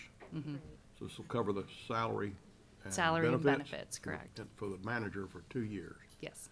And y'all will then raise funds in We the will future? reapply for the grant and raise funds. So there are some models where they get enough corporate sponsorships, they don't have to use grant or Right. local dollars. And then we would look at that option, but we're also looking at grant funding for that position too. How much is the grant? So the total grant we have is about $526,000 over 2 years. And I'm not going to say that's the exact amount, but it is close enough. We have been getting this grant since 2012. I just encourage us, this is an amazing program. We have so many children that are secondary trauma victims of this. You just have no idea. And I just want to make sure if we get this and anything happens, we make sure this continues. Because there's nothing worse than getting a grant and really getting it going and everybody's set and they're looking forward to it, and then you have to stop it. Sustainability is everything. And these are our children, they are our future, and we don't want them in juvenile crime, JCPC having a meeting about them. They have the exact same right to a great future that all of ours do. And that would be the charge of this position. They're also looking at sustainability. So as I said, writing mini grants, raising funds, getting corporate sponsorships, that would be part of their job description as well. Well, it aids to longevity in the job, right? Will Brad be attending the, yeah, that's a joke. Oh, he's going to be on the main task force. Yep. He's the guy that's gonna fly off that big thing that kid jumped on and go out The that wide. idea is to have the camp up and ready for summer of '24? It is. So they are making a special allowance for us because we have been so excited and ready as a community that we can go to a partner camp this summer to observe and bring a select few number of children with us.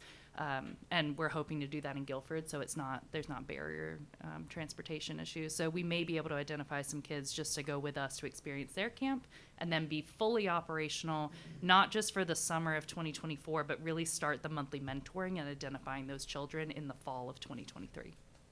Do you have a sense of how many kids you could serve in the first? I don't. So it could be anywhere. So if we brought folks to Guilford, we're looking at 6 to 8 kids. Some camps will serve 36 folks. They could serve to bigger cities, could be 150 at a time. What you're also looking for, though, is that they engage in all of the activities. So it's not a one and done. It is very much changing the course of their lives by the monthly mentorship activities, services, and then the week-long camp. I have heard from other camps, though, that kids that go come back over and over and over again. So you would be open from when to when? The camp? Would it be all year or mostly the summer or? It would be activities during the year, so those monthly mentoring activities, and then the camp is for 1 week during the summer. Yeah. So that would kind of bring in kids during the year that would wind up going to the camp during the summer? Yes, and we would get clients from the victims we serve at the Family Justice Center, with especially when we identify child victims, child witnesses, from partner agencies, school social workers, Department of Social Services, Sheriff's Office. We would be looking at a lot of different partners to also make referrals to us. Do we vote on that? I'll make a motion to approve the request. I'll second. Any further discussion? All in favor signify by saying aye. Aye. Thank you. Unanimous. Thank you, Thank Scott. you. Oh, no. Doom and The gloom. tax guy. He just materializes out of nowhere, doesn't he? Yes. You need a theme He has song. to. That's what you need, like dun dun. Can't stay in one spot too soon. Oh, goodness.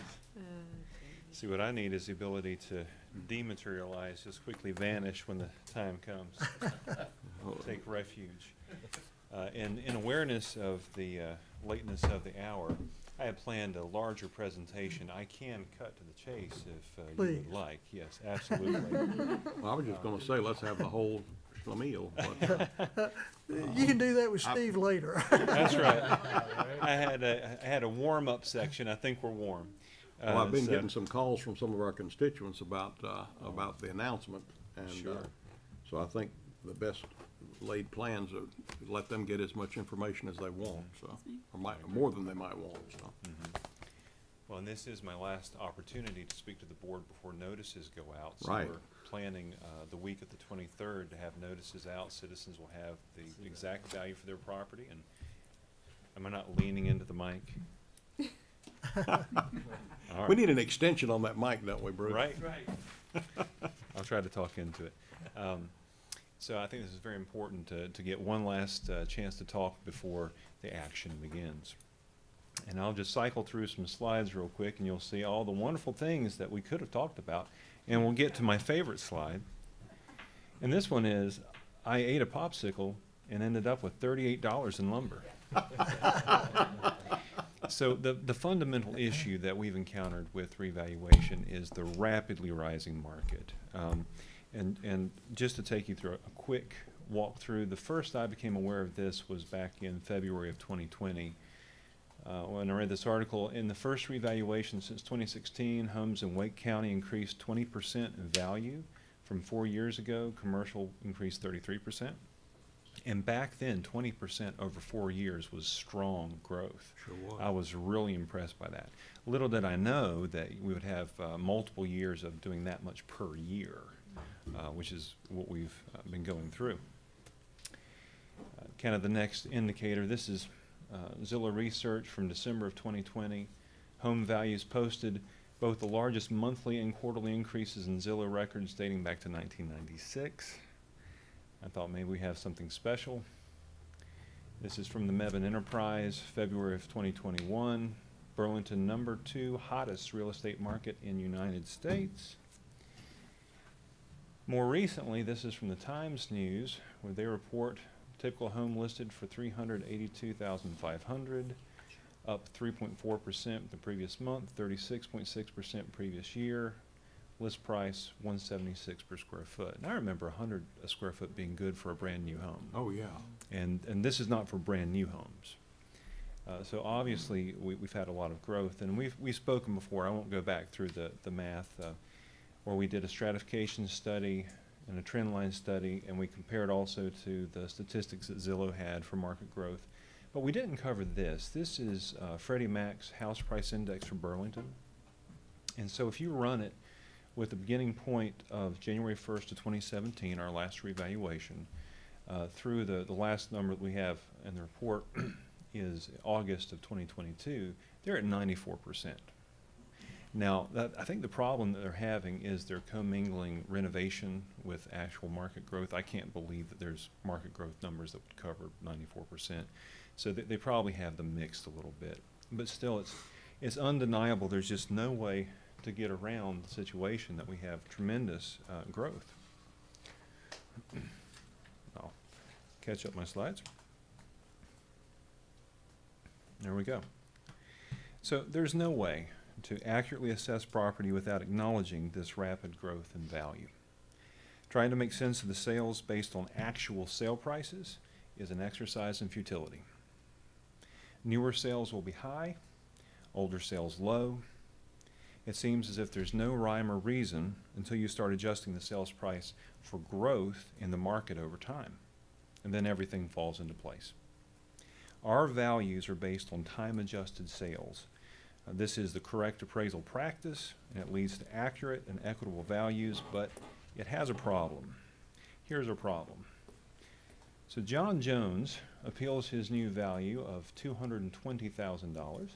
For evidence, he offers a sale of similar property in June for only $200,000.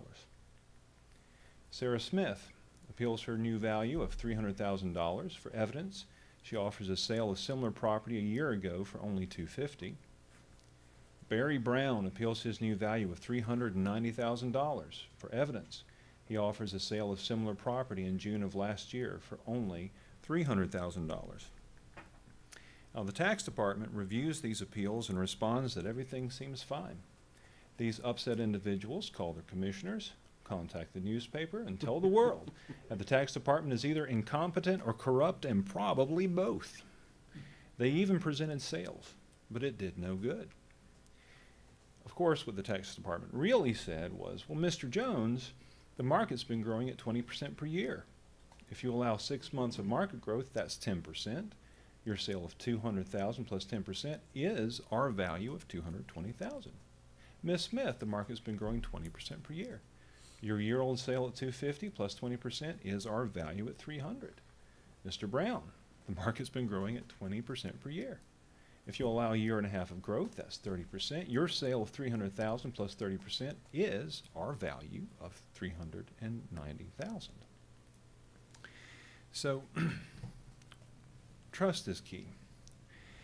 In 2017. With that argument, they're gonna shake your hand and walk away happy. That's what I expect to happen. What you're seeing is my prediction. Henry would do that, wouldn't you?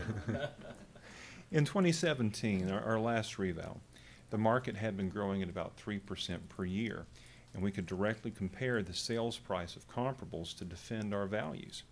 In 2023, we're going to be using time-adjusted sales to determine the accuracy of our values. This leaves us open to persons asserting that we have adjusted the sales too much or that we shouldn't be adjusting them at all. The level of trust between the citizen and the department will be a major factor. If they come into an interaction with distrust, they're unlikely to accept our time adjustment and, by extension, our value. Now, this is how we see ourselves. We are hard-working, dedicated individuals. We are altruistic public servants. This is us. Unfortunately, sometimes others see us differently. Now, I have to note the pig in a barrel. When I give a presentation and I have a slide to introduce the tax administrator, that's the image I use for myself. It is a very good likeness. The other, obviously, a wolf in sheep's clothing. You know, we say that we're here to serve the public, but we're just here to get your money, right? So there's a different perception. And the reality is that we're not the first slide, and we're not the second slide. Who are we? We're people. We're just people, right? We work hard. We do our best. We make mistakes. We get frustrated. We get tired. Oh, but we have training. We have experience and expertise, right? We have good things and bad things. We're people. So what I'm asking for is that I'm not asking for the board to trust us, but that you trust our process. When citizens contact you or speak out in public with dissatisfaction regarding their value, please encourage them to appeal and work through the process with us. The tax department does not have the final say in the citizens' values. Instead, that power is held by a series of boards, commissions, and courts. So when a citizen is not happy with their value, they can appeal to the Board of Equalization. If we agree with the citizen, we will correct their value and they will not have to appear before the board. If the citizen agrees with us, they may withdraw the appeal. And if we cannot agree on value, the citizen will get to bring their concern before the Board of Equalization and Review. The board is made up of 5 fellow citizens from various walks of life selected by the Board of Commissioners. They will deal with our citizens in an even-handed manner and give them a fair hearing. Now, if the citizen is not satisfied with the result of their appeal to the Board of Equalization, they may appeal to the North Carolina Property Tax Commission. This will involve the state of North Carolina and the North Carolina Department of Revenue to ensure the citizen is being treated fairly. If the DOR recommends a compromise, we can make a correction, and the citizen will not have to come before the commission. If the citizen recognizes the value is correct, they can withdraw, and if no agreement can be reached, then the 5-member Property Tax Commission will hear the case.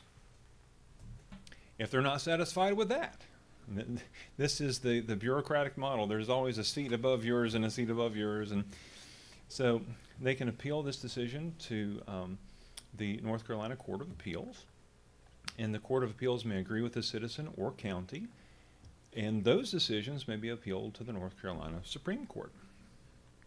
So at every term, the citizen is getting fresh reviews from different groups of various expertise and motivation. With each additional level of review, it becomes increasingly likely the value will be fair and equitable. This is true whether you trust the tax department or not, and whether you trust the Board of Equalization or not, and whether you trust the Property Tax Commission or not. Each level of review is acting as a check on the ones below it. Please trust the process and encourage others to trust the process as well. So let's talk about the process. So when the citizens receive their notices, they'll be provided with a link to file an online appeal. They'll also be given a number to call if they prefer a paper appeal form. These appeals, as they're received, will be coded into a computer system, and this will allow us to detect when certain locations or property types have an unusual number of appeals. One quick question. Yes. In that notice, will they have a reference to the Homestead Act? It lists if they're in Homestead, it lists the homestead amount, but it doesn't include information on how to apply for homestead or anything like that. It's solely focused on the revaluation of the property. Would it maybe not be a good idea to add that, or is that a possibility at this point in time? We could do it only by delaying the mailing. Okay. Mm-hmm. Yeah, we've never advertised homestead in the revaluation notice. We are putting that on our tax bill, so. Okay.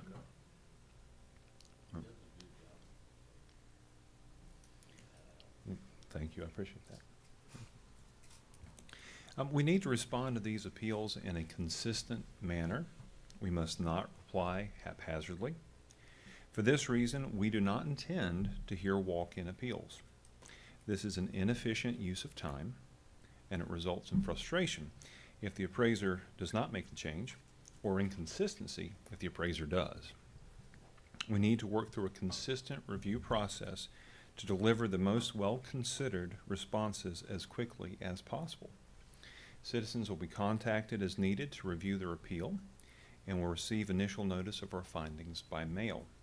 They'll be asked to respond with their agreement or disagreement with our findings. Many of our citizens' concerns will be addressed in this first review and will not need to proceed any further. Those who still have concerns and respond that they disagree will receive additional review and consultation. If we still cannot come to an agreement about their value, they will come before the Board of Equalization and present their case. Now, the Board of Equalization and Review will begin meeting in April and will continue meeting until all appeals are heard. The board will provide notice of its decisions in writing, which will also include instructions on how to appeal the decision to the North Carolina Property Tax Commission. Now, tax offices generally prepare based on a rule of 10. This isn't the worst case scenario, it's not the best case scenario, but we expect an initial wave of about 7,500 appeals. Many of these will be resolved with our first round of responses in February and March. We anticipate approximately 750 appeals being brought before the Board of Equalization and Review. Many of these will be resolved in April and May. We are prepared to receive 75 appeals to the Property Tax Commission. Most of these will be resolved in December. The Commission does not move quickly. Now, I am hopeful that we will not receive this many appeals, but we are prepared and structured to receive this many appeals. If they come in at this level, we're ready to catch them. Now, in 2009, we were talking about a quarter of the county being appealed. If that happens, then we'll have to regroup a little bit. We will be able to manage it, but we'll have to add resources. I don't anticipate that. I certainly hope not. Again, I hope to have fewer than these, but these are what we're initially bracing for. Now, as of the setting of the 23-24 budget, we would expect to have all of the initial wave of appeals resolved and about 80% of the Board of Equalization appeals resolved. None of the Property Tax Commission appeals will be resolved at that time. So this comes out to about 97% of all appeals being resolved. We feel that we'll have a good estimate of outcomes of the unresolved appeals and should be able to provide trustworthy estimates for the budgeting process.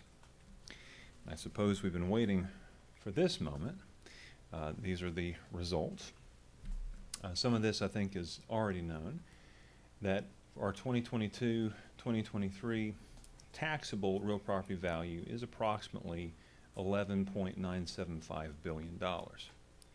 Now for 23-24, the revaluation amount, the preliminary, because we haven't taken any of the appeals off, is approximately $21.488 billion.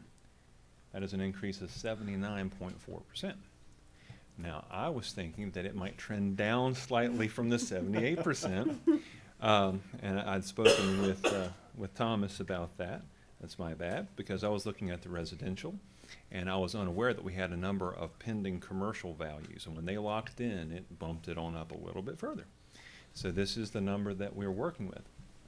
I want to be clear about what that means, though, because somebody will say, well, it went up 79%, and when I opened my notice, it went up 90%, so something's wrong.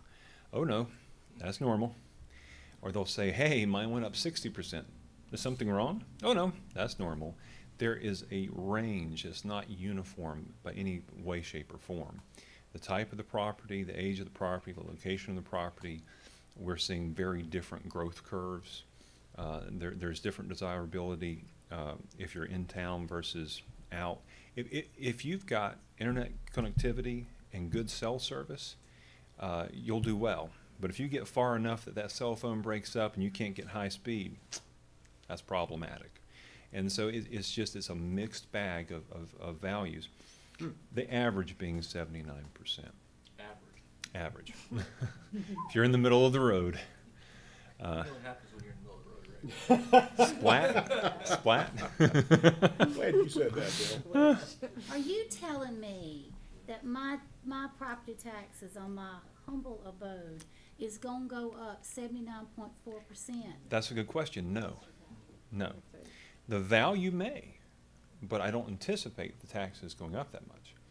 It has to do with the tax rate. So if the value goes up by 79%, if the rate comes down by compensatory amount, it neutralizes it.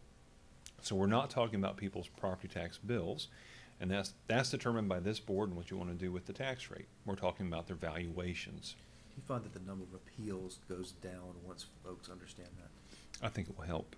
And one of the things, I'm off script, but I should have put it in there. I'm encouraging people when they open those notices, if they say, I have no idea what my property's worth, look, go to Zillow, go to Realtor.com, go to Redfin, go to HomeSnap, go to ePraisal, go all over the place. Pull their values.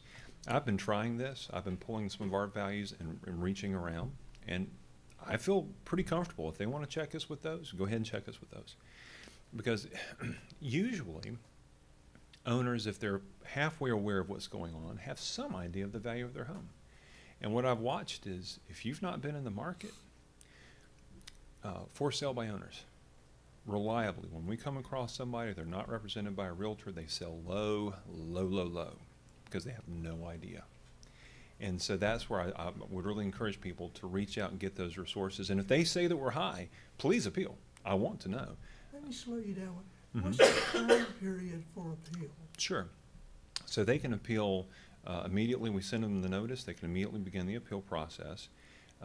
We're intending to run that through May 5th, Friday, May 5th. But we won't set the tax rate until June. Until likely the second meeting in June. Right. Yes, yes.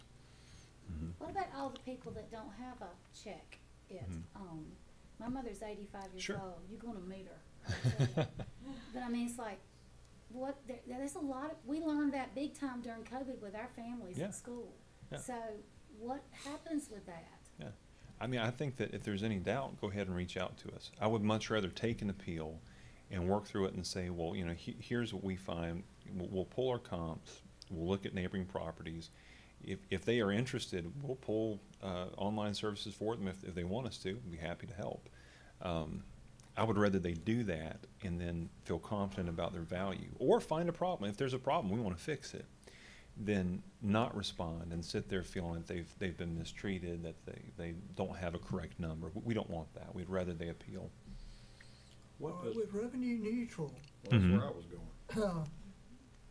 and they have zero idea until mid to late June, the tax rate. People aren't gonna have any idea. Is it possible to extend that May deadline until after we set the tax rate, or is that just out of reason? We could. So the May deadline is the earliest that we could close appeals, and the decision there is, I know that we're looking for a stable tax base. We want to know what we're dealing with when we set budget. So by closing that up at the earliest opportunity, the board can't meet earlier than the first Monday in April, and in a reval year they need 30 days. So May 5th works out as our earliest closure. The idea being that they've had January, February, March, April, May. They've had 4 full months and a few extra days. It gives us time that appeals cannot continue to come in as we're trying to set budget. If the preference is to just let them keep coming, there's no reason to stop it May 5th if we want to hold it open longer, but that's the soonest we can close it.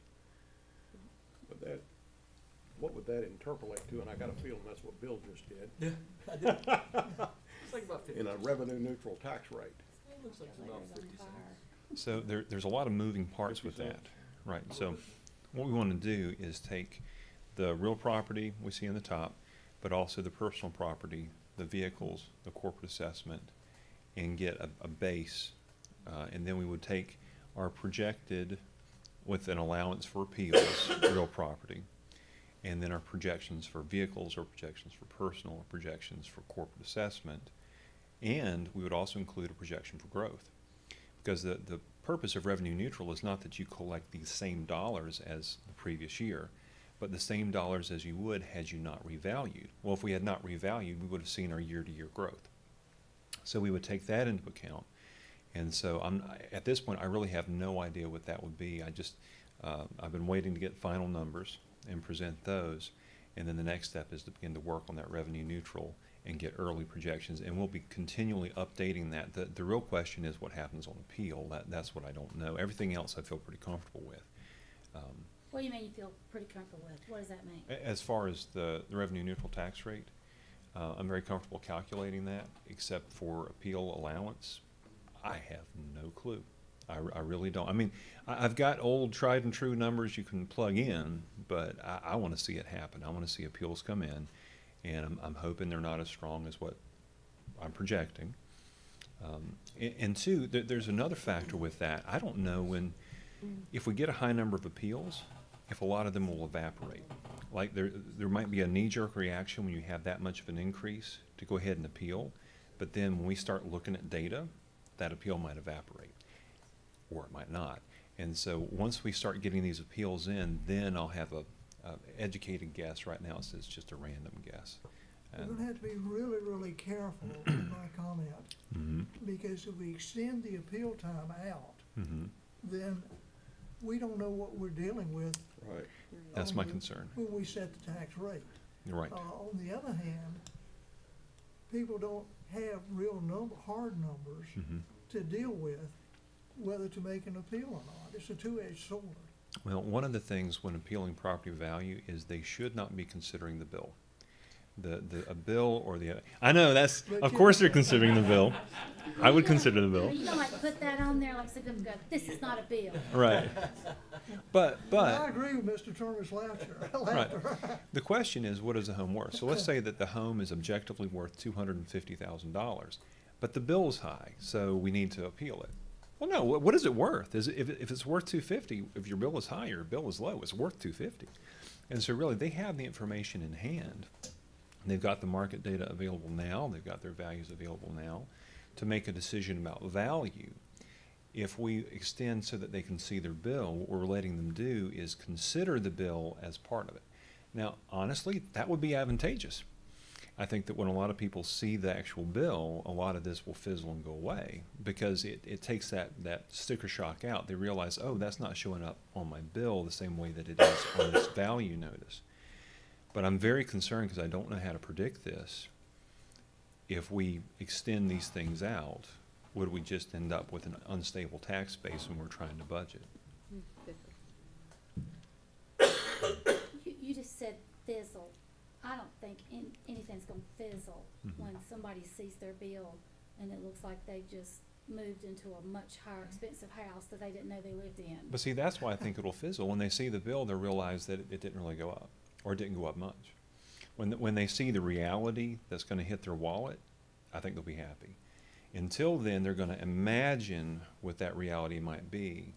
They'll say, oh, we're up 79%, my bill is up 79%, and that can cause a lot of anxiety. When they see the actual bill and say, well, that's not 79%, I think that fizzles it. Because we're not talking about raising people 79%, we're talking about adjusting their values and then adjusting the rate as a counterbalance.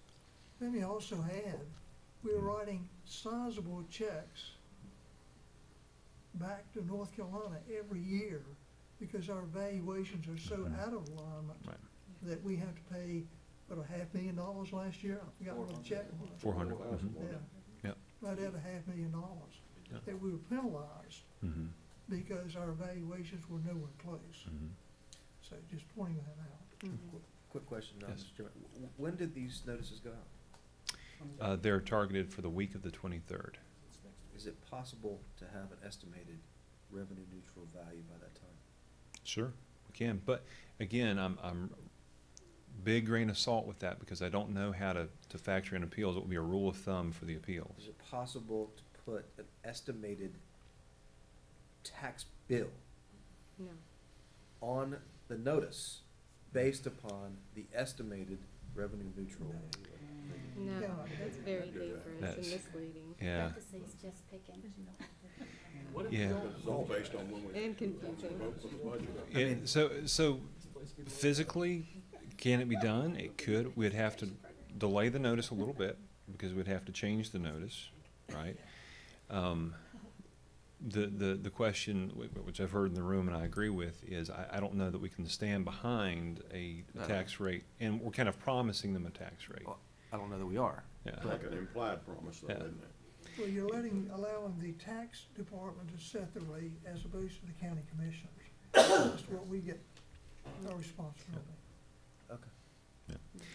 Can you just tell me why this is happening? I mean, why? Right. When I see 11, I see 21.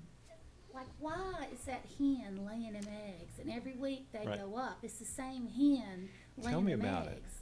Look, Who did this to look, us? my egg prices are going up. But I mean, why? We cannot stick it to our citizens. They have so much on them now. There is no So, way. Think about a citizen that has equity in their home, right? That equity is value. they can draw that equity out in a loan. If they were to sell the home and downsize, that equity, they could go from owing money on a house to having a house paid for by downsizing and taking that equity out. What we're saying is you got 79% more equity. That's 79% more equity for loans for business, for loans for home improvement. That's 79% more equity to downsize and be debt free. They want their value to go up. I want my value to go up. I sure hope my value goes up. I don't want my bill to go up. I want my bill to stay where it is. And that's the differentiation. We're not talking about bills going up 79%. We're talking about values. And people want their values to go up, but not the bill. And that's where the tax rate comes in. The tax rate will ultimately determine where that bill ends up. What we're talking about here is the equity in the home. This is the good news. Your most valuable asset just appreciated. And that's being driven by some very unusual market factors. I've never seen anything like it. But what I can't deny are the sales. When we track the sales and we try to lay our values in line with them, this is where we end up. Are you anticipating values continuing to go up or down? Well, I didn't anticipate them going up this far, so I don't know if I'm a was good if I'm a good person to ask about that. I do not anticipate that. I think we're very near the market peak. I would describe the real estate market currently as recessionary. Everything I see is that the list of sale is going down, the days on the market are going up. You know, there's just all these softening signs. But value follows that. It doesn't lead it. And so right now values have not gone into decline, but I do see a tapering off. So I would anticipate either a very, very mild growth, flat, or a mild decline coming forward. Now I certainly hope we don't have a strong decline. That would be unfortunate, but I can't imagine that this level of growth can be sustained. So I do think we've topped out. Interest rates have broken down. Oh yeah. Well, the ability to buy demand is maxed out. I don't understand how it can continue to go. I think Zillow's plotting projecting the growth rate. I might be wrong, but I believe it was 1.8% for the coming year. So it's way off the growth. And I've watched a number of properties over the last year, and in more recently, the last 2 to 3 months, I've seen properties drop at first 15 to 20, and then 20 to 30, and now I'm seeing properties drop between $15,000 and $50,000 in their listing price or asking price. So I think we're at the point at which it's going to be coming down, but we had to do this at some point, and we addressed that back in February. The issue is when we set the tax rate, it's going to be based on what we have to run the county. It's not going to be an increase to our people, our citizens, of 79% in the property tax. It's going to be a factor of that. And I just ran a calculation. You said 50. I ran a calculation on it, and I got 37. I had done a mental swag on that a couple of weeks ago to somebody I was talking with and said 38 without my calculator. So I didn't do too bad in my head, but can you imagine? I can't imagine seeing our rate drop from 65 to 38%, but I mean, if that's what it's called for, it's 38 cents. If that's what's called for, that's where it could go, but I mean, who knows where it is right now. Can you imagine? Just think about it real quick. If you didn't revenue neutral, do revenue neutral, just throw a 79%. Can you imagine how many people would be in this building? Can you imagine what kind of stakes we'd be on? We're gonna be in the witness protection program, that's what we got. That's right. I've already If signed we up. I make have it, connections. Yeah. We're gonna be on an island. Well, I don't think there's anybody on this board that signed up to do something like that, so. If you guys do something like that, I don't even know you. I'm out of here. Not gonna happen, yeah.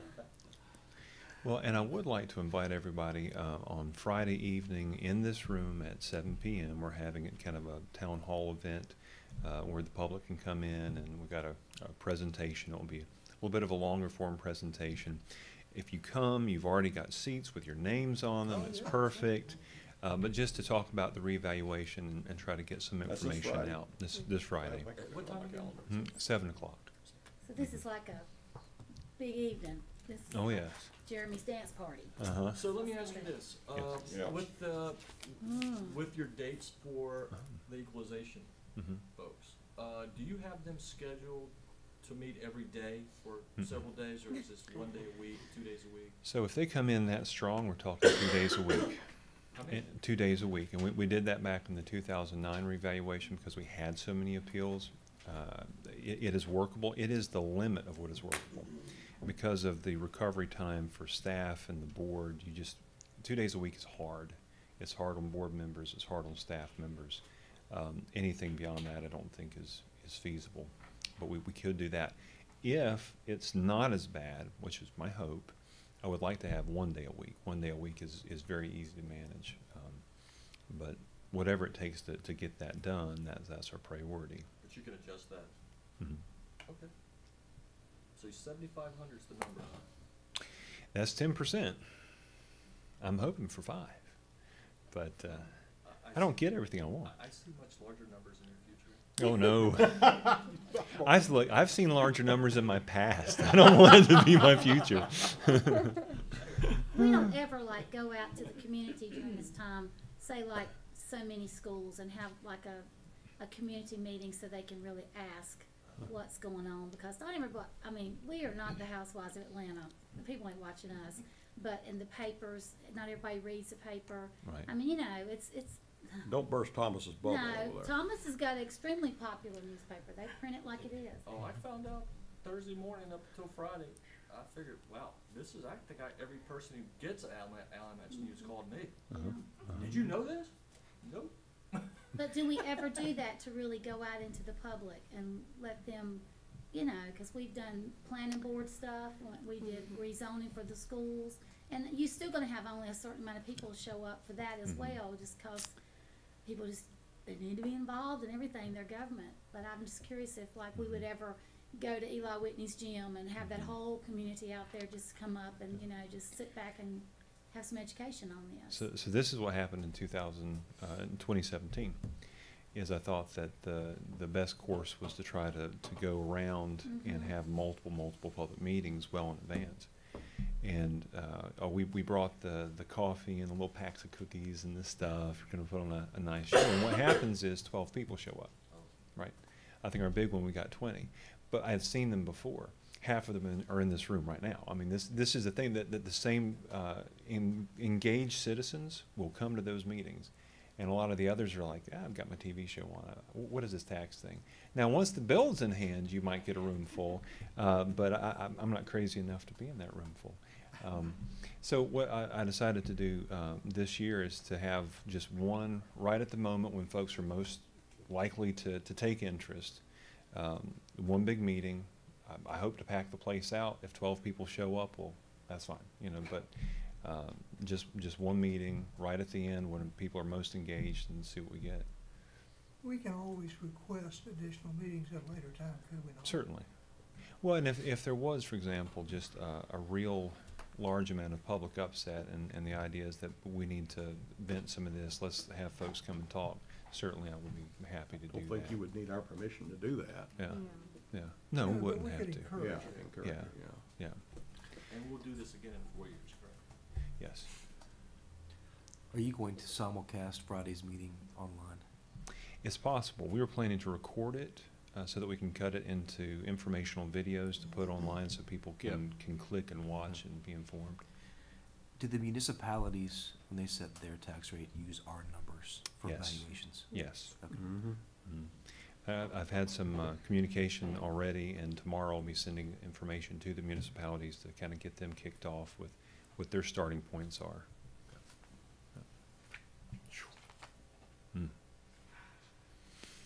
We thank you, we think. Thank you.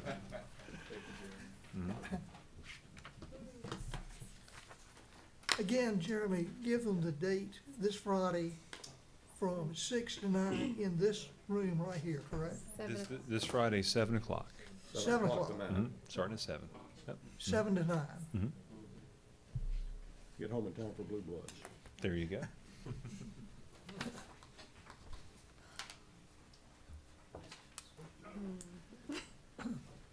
You want to follow that now, Brian? I can lower this. I don't have any jokes. Don't have PowerPoints. I wish I'd have thought of who I was going behind, but I will be more brief, promise. So bringing to you tonight a request from one of our industry partners, Airgas. So Airgas came to this board in 2017, and we entered into an economic development agreement with them, grant agreement with them. We granted them a economic incentive of $94,000 up to for a 5-year period. That was slated to begin in 2019. They, in the process of building their facility, staffing their facility, and getting up and running, they ran into some delays. So if some of you guys weren't familiar with or weren't here at the time that agreement was done, most of you weren't here when that was done, Airgas is in Mebane. They are a biotech facility that separates gases into their component gases, isolates those, and sells those to industries around the state. Pure helium. I'm going to run out of gases really quickly, so I'm just going to stop there. But that's what they do. It supports manufacturing, supports medical uses. They're a great company. They're in a sector that we as a county are trying to grow. And that's why I'm bringing this request to you tonight. So they did run into some delays. There are a myriad of reasons for those delays. I have sat down with the folks who built the factory, who staffed the factory, to go over what those are. It's a combination of the fact that the 119 bypass was delayed in construction. They were required to build another road to access their facility in order to build it.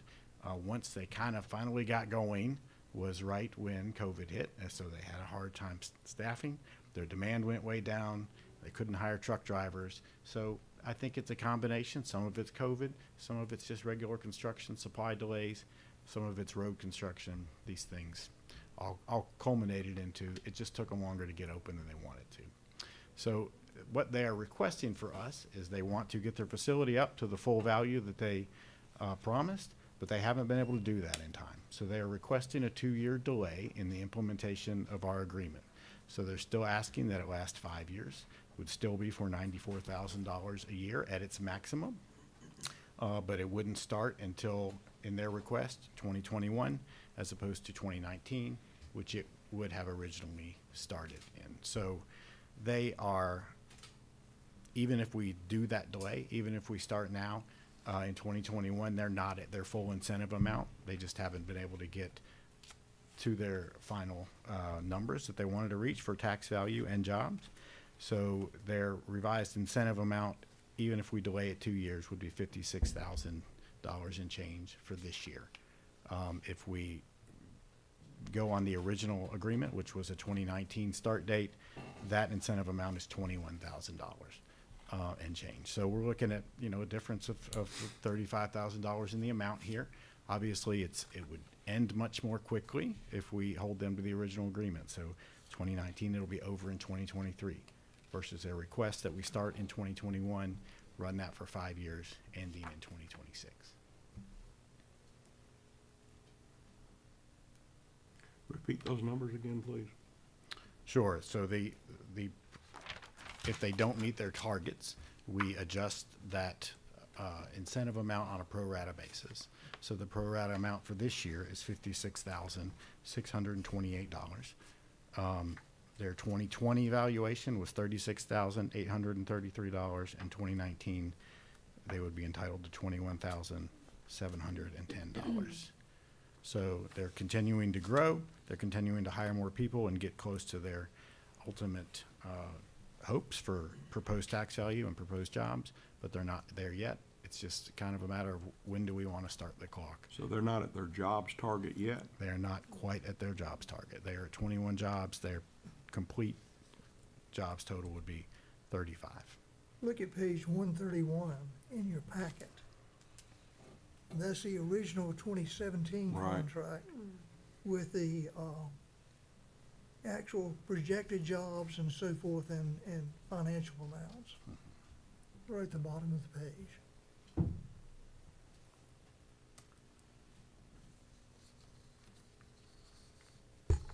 How many employees do they have currently? 21 as of the end of 2021. And under the contract initially, they should have had 20 by December 31st, 2019. Right. They did not. They were at 9 at the end of 2019. So I don't have their 2022 numbers in yet, so we don't know those numbers yet.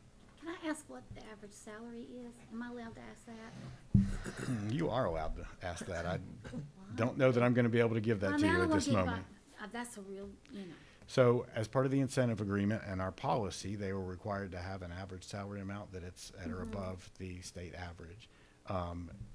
That was not part of the agreement to know their salary amounts right now, so I don't have those. But So they had a projected salary of average of $78,750 for December 31, 2019. Right. And the 2022, December 31st, would have been $79,286. So we do have average salary. they're projected. Correct. Which, have they met those? So we, as part of that verification process, when they apply for incentives, we make sure that they're verifying that they've met those numbers.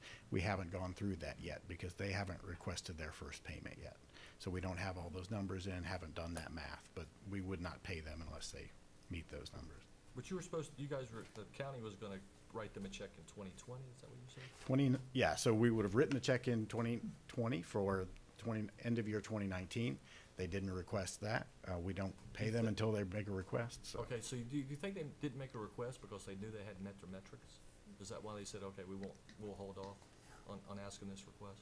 I'm just trying to get their thought process. You know, I think they were behind, and this was probably the last thing on their mind. I really don't want to jump into speculating on why, but Well, they projected 20 jobs and they met nine jobs.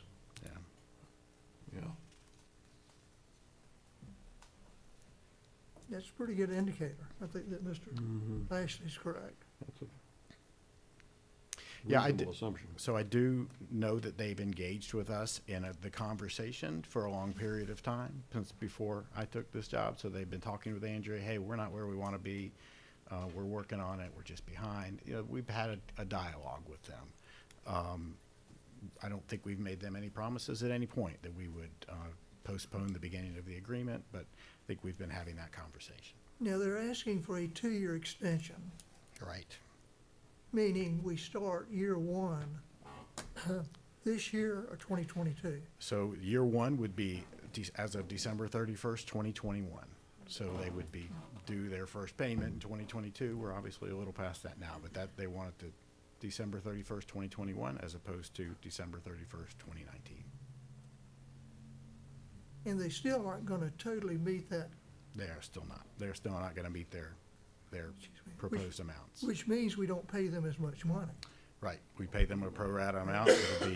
It'll be over half of what they maximum could have gotten, but it's not close to the 94,000 maximum. Assuming they make a request. Yeah, they will make a request, sure. You know, I guess my concern is, what kind of Pandora's box are we opening by modifying agreements like this? I mean, I can understand some of what they may have gone through, but anybody starting up a business has to anticipate that they might, you know, they can't, nobody can predict 5 years out. Yeah. You really can't predict a year out. You can kind of get hopefully close, but a lot of times you don't, so. But they still, if we do nothing, they still can take advantage of the remaining time. Right. Right. They will still request and receive, presumably, their incentive amounts for 2019 through 2023. Yeah.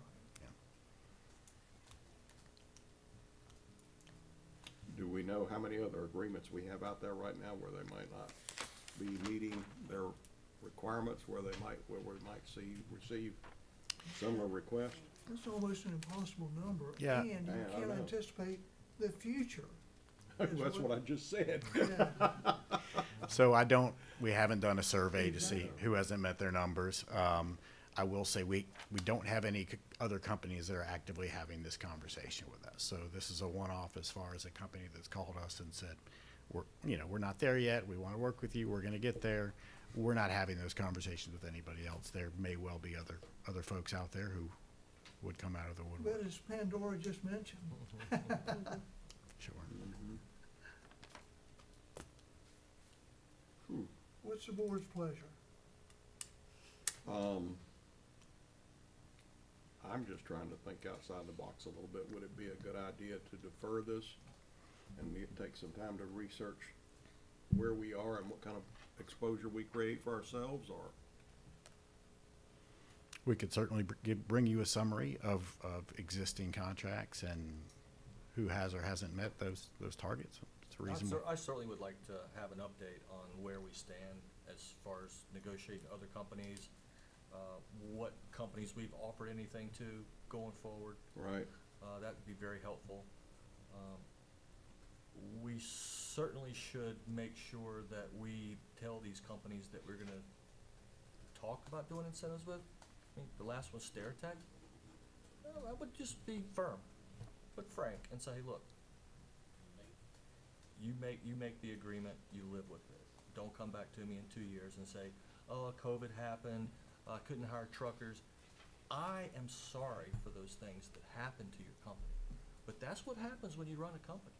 And in my instance, you run it for 22 years, you're gonna have situations like this, and not every deal is gonna work out in your favor. So I would just be sure to tell these folks who are coming to Alamance County asking for my favorite taxpayers' dollars that we're firm and we're frank. When you enter an agreement with us, we expect you to meet any and all of your obligations. Simple as that. Yeah. And make no excuses. And I really don't want to, I agree with Mr. Lashley, I really don't want to set a precedent of renegotiating after the fact. Yep. That's problematic. Mr. Chair, if I might, one of the things that we address in this amendment, the proposed amendment that you guys see in your packet, is we've tightened up the language related to payment and also the possibility of renegotiation in that amendment. Not to get too deep into the details, but some of the drafting was imprecise, and we've taken steps with newer agreements that we've entered into to make sure the language is more exact as to what our payment schedule is going to be and the factors on which it'll be based. This amendment would bring this agreement more into accord with our newer structure.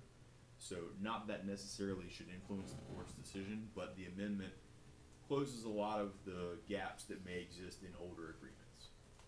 And we appreciate what you personally have Absolutely. done with our contracts. Sure. You guys have No worries. done a great job. Thank you. Absolutely. Well, I know with the PUV, when it comes to the breaks that farmers get and that kind of thing, if it's discovered that they're not doing exactly what they signed up for, they get bit by Mr. back on the road back there.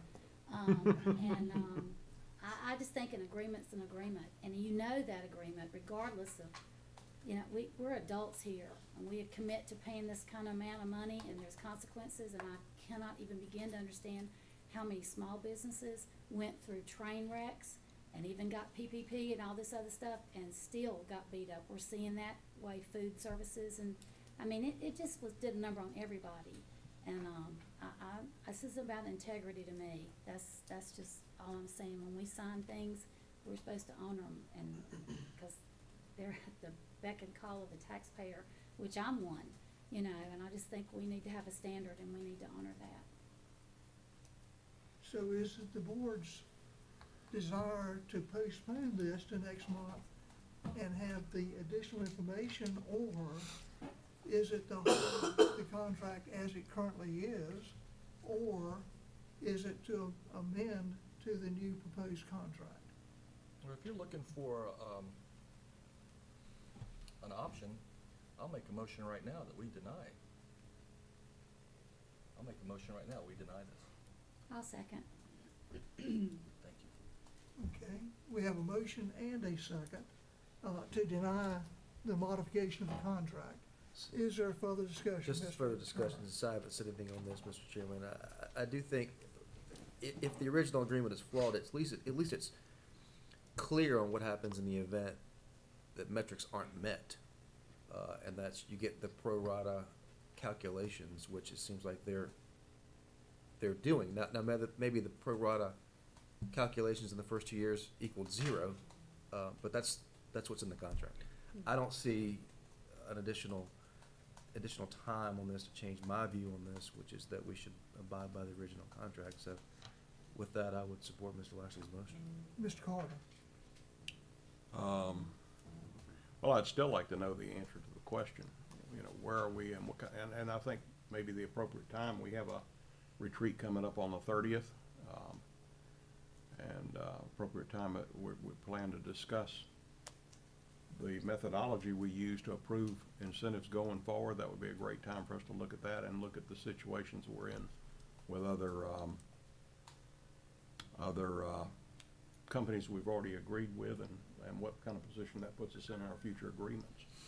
So, I mean, I'm kind of on the cusp on this myself. I understand what they've gone through, but at the same time, it was a business decision they made to enter the agreement, to come here and do that, and they can't meet it, so I'm inclined to go along with the decision here to deny the request. Mr. Langston? I'm good. Ms. Thompson? I'm good. I'm voting against it. Yeah, I think we ought to, I'm gonna vote with your motion. Well, I sure do appreciate it. Okay. Any further discussion? All in favor of Mr. Lashley's motion to not modify the contract, signify by saying aye. Aye. Any opposed? So it's unanimous. Thank you. Thank you. Thank you. Good motion. Thank you. Okay, county attorney. Nothing further from me today. I look forward to meeting with you all and having the board retreat. I think that'll be a good time for us to flesh out some of the things we've talked about this evening. I'll also just forecast for you that I'm planning on giving you a litigation update at the next meeting in closed session, but nothing else from me for this evening. Thank you. Excellent. Thank you. County manager. Yes, our next meeting then will be your board retreat on the 30th. We'll start at 9:30. It's at the community college. A draft agenda has gone out. It sounds like I might need to do an update to include some discussion about economic development, so I will fine tune that and we'll get that released shortly. Also in your packet is the quarterly management report. It's that lengthy financial report that does include a page in there about your American Rescue Funds and includes your opioid settlement funds, so please take a look at that. A lot of the information or questions that you get are found in those multiple pages. That's all I have. I have a question of the county manager. Yes, sir. If we attend the June the 20th, Friday, 7 to 9, are you providing any kind of protection or shields or? Don't answer that. We can talk after. The full power of the sheriff's office, right? Okay, thank you. Thank you. County commissioners. Nothing, thank you. Nothing. Nothing here. I have nothing. Ms. Thompson? Nothing. Motion to Is adjourn. there a motion? Motion to adjourn. I second his motion to adjourn. That was Started quick. the motion. Is Steve All in seconding favor all that? signify by saying aye and Aye. please. Aye. Thank you. Thank you. Somebody was bound to change their mind.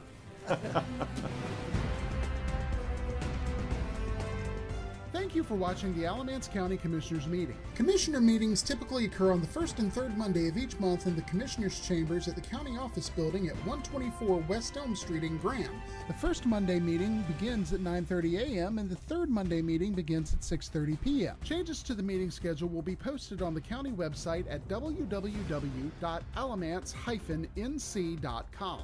The video of this meeting will be broadcast on LocalGov TV. Please go to www.localgovtvnc.com for more information about their schedule and to see more videos produced by your local governments. You can also access this meeting through our YouTube channel at www.youtube.com/Alamance County NC or by clicking the YouTube link on the county website. Technical questions regarding this meeting's broadcast or production may be sent to our county webmaster at webmaster@alamance-nc.com. This address is for technical questions only.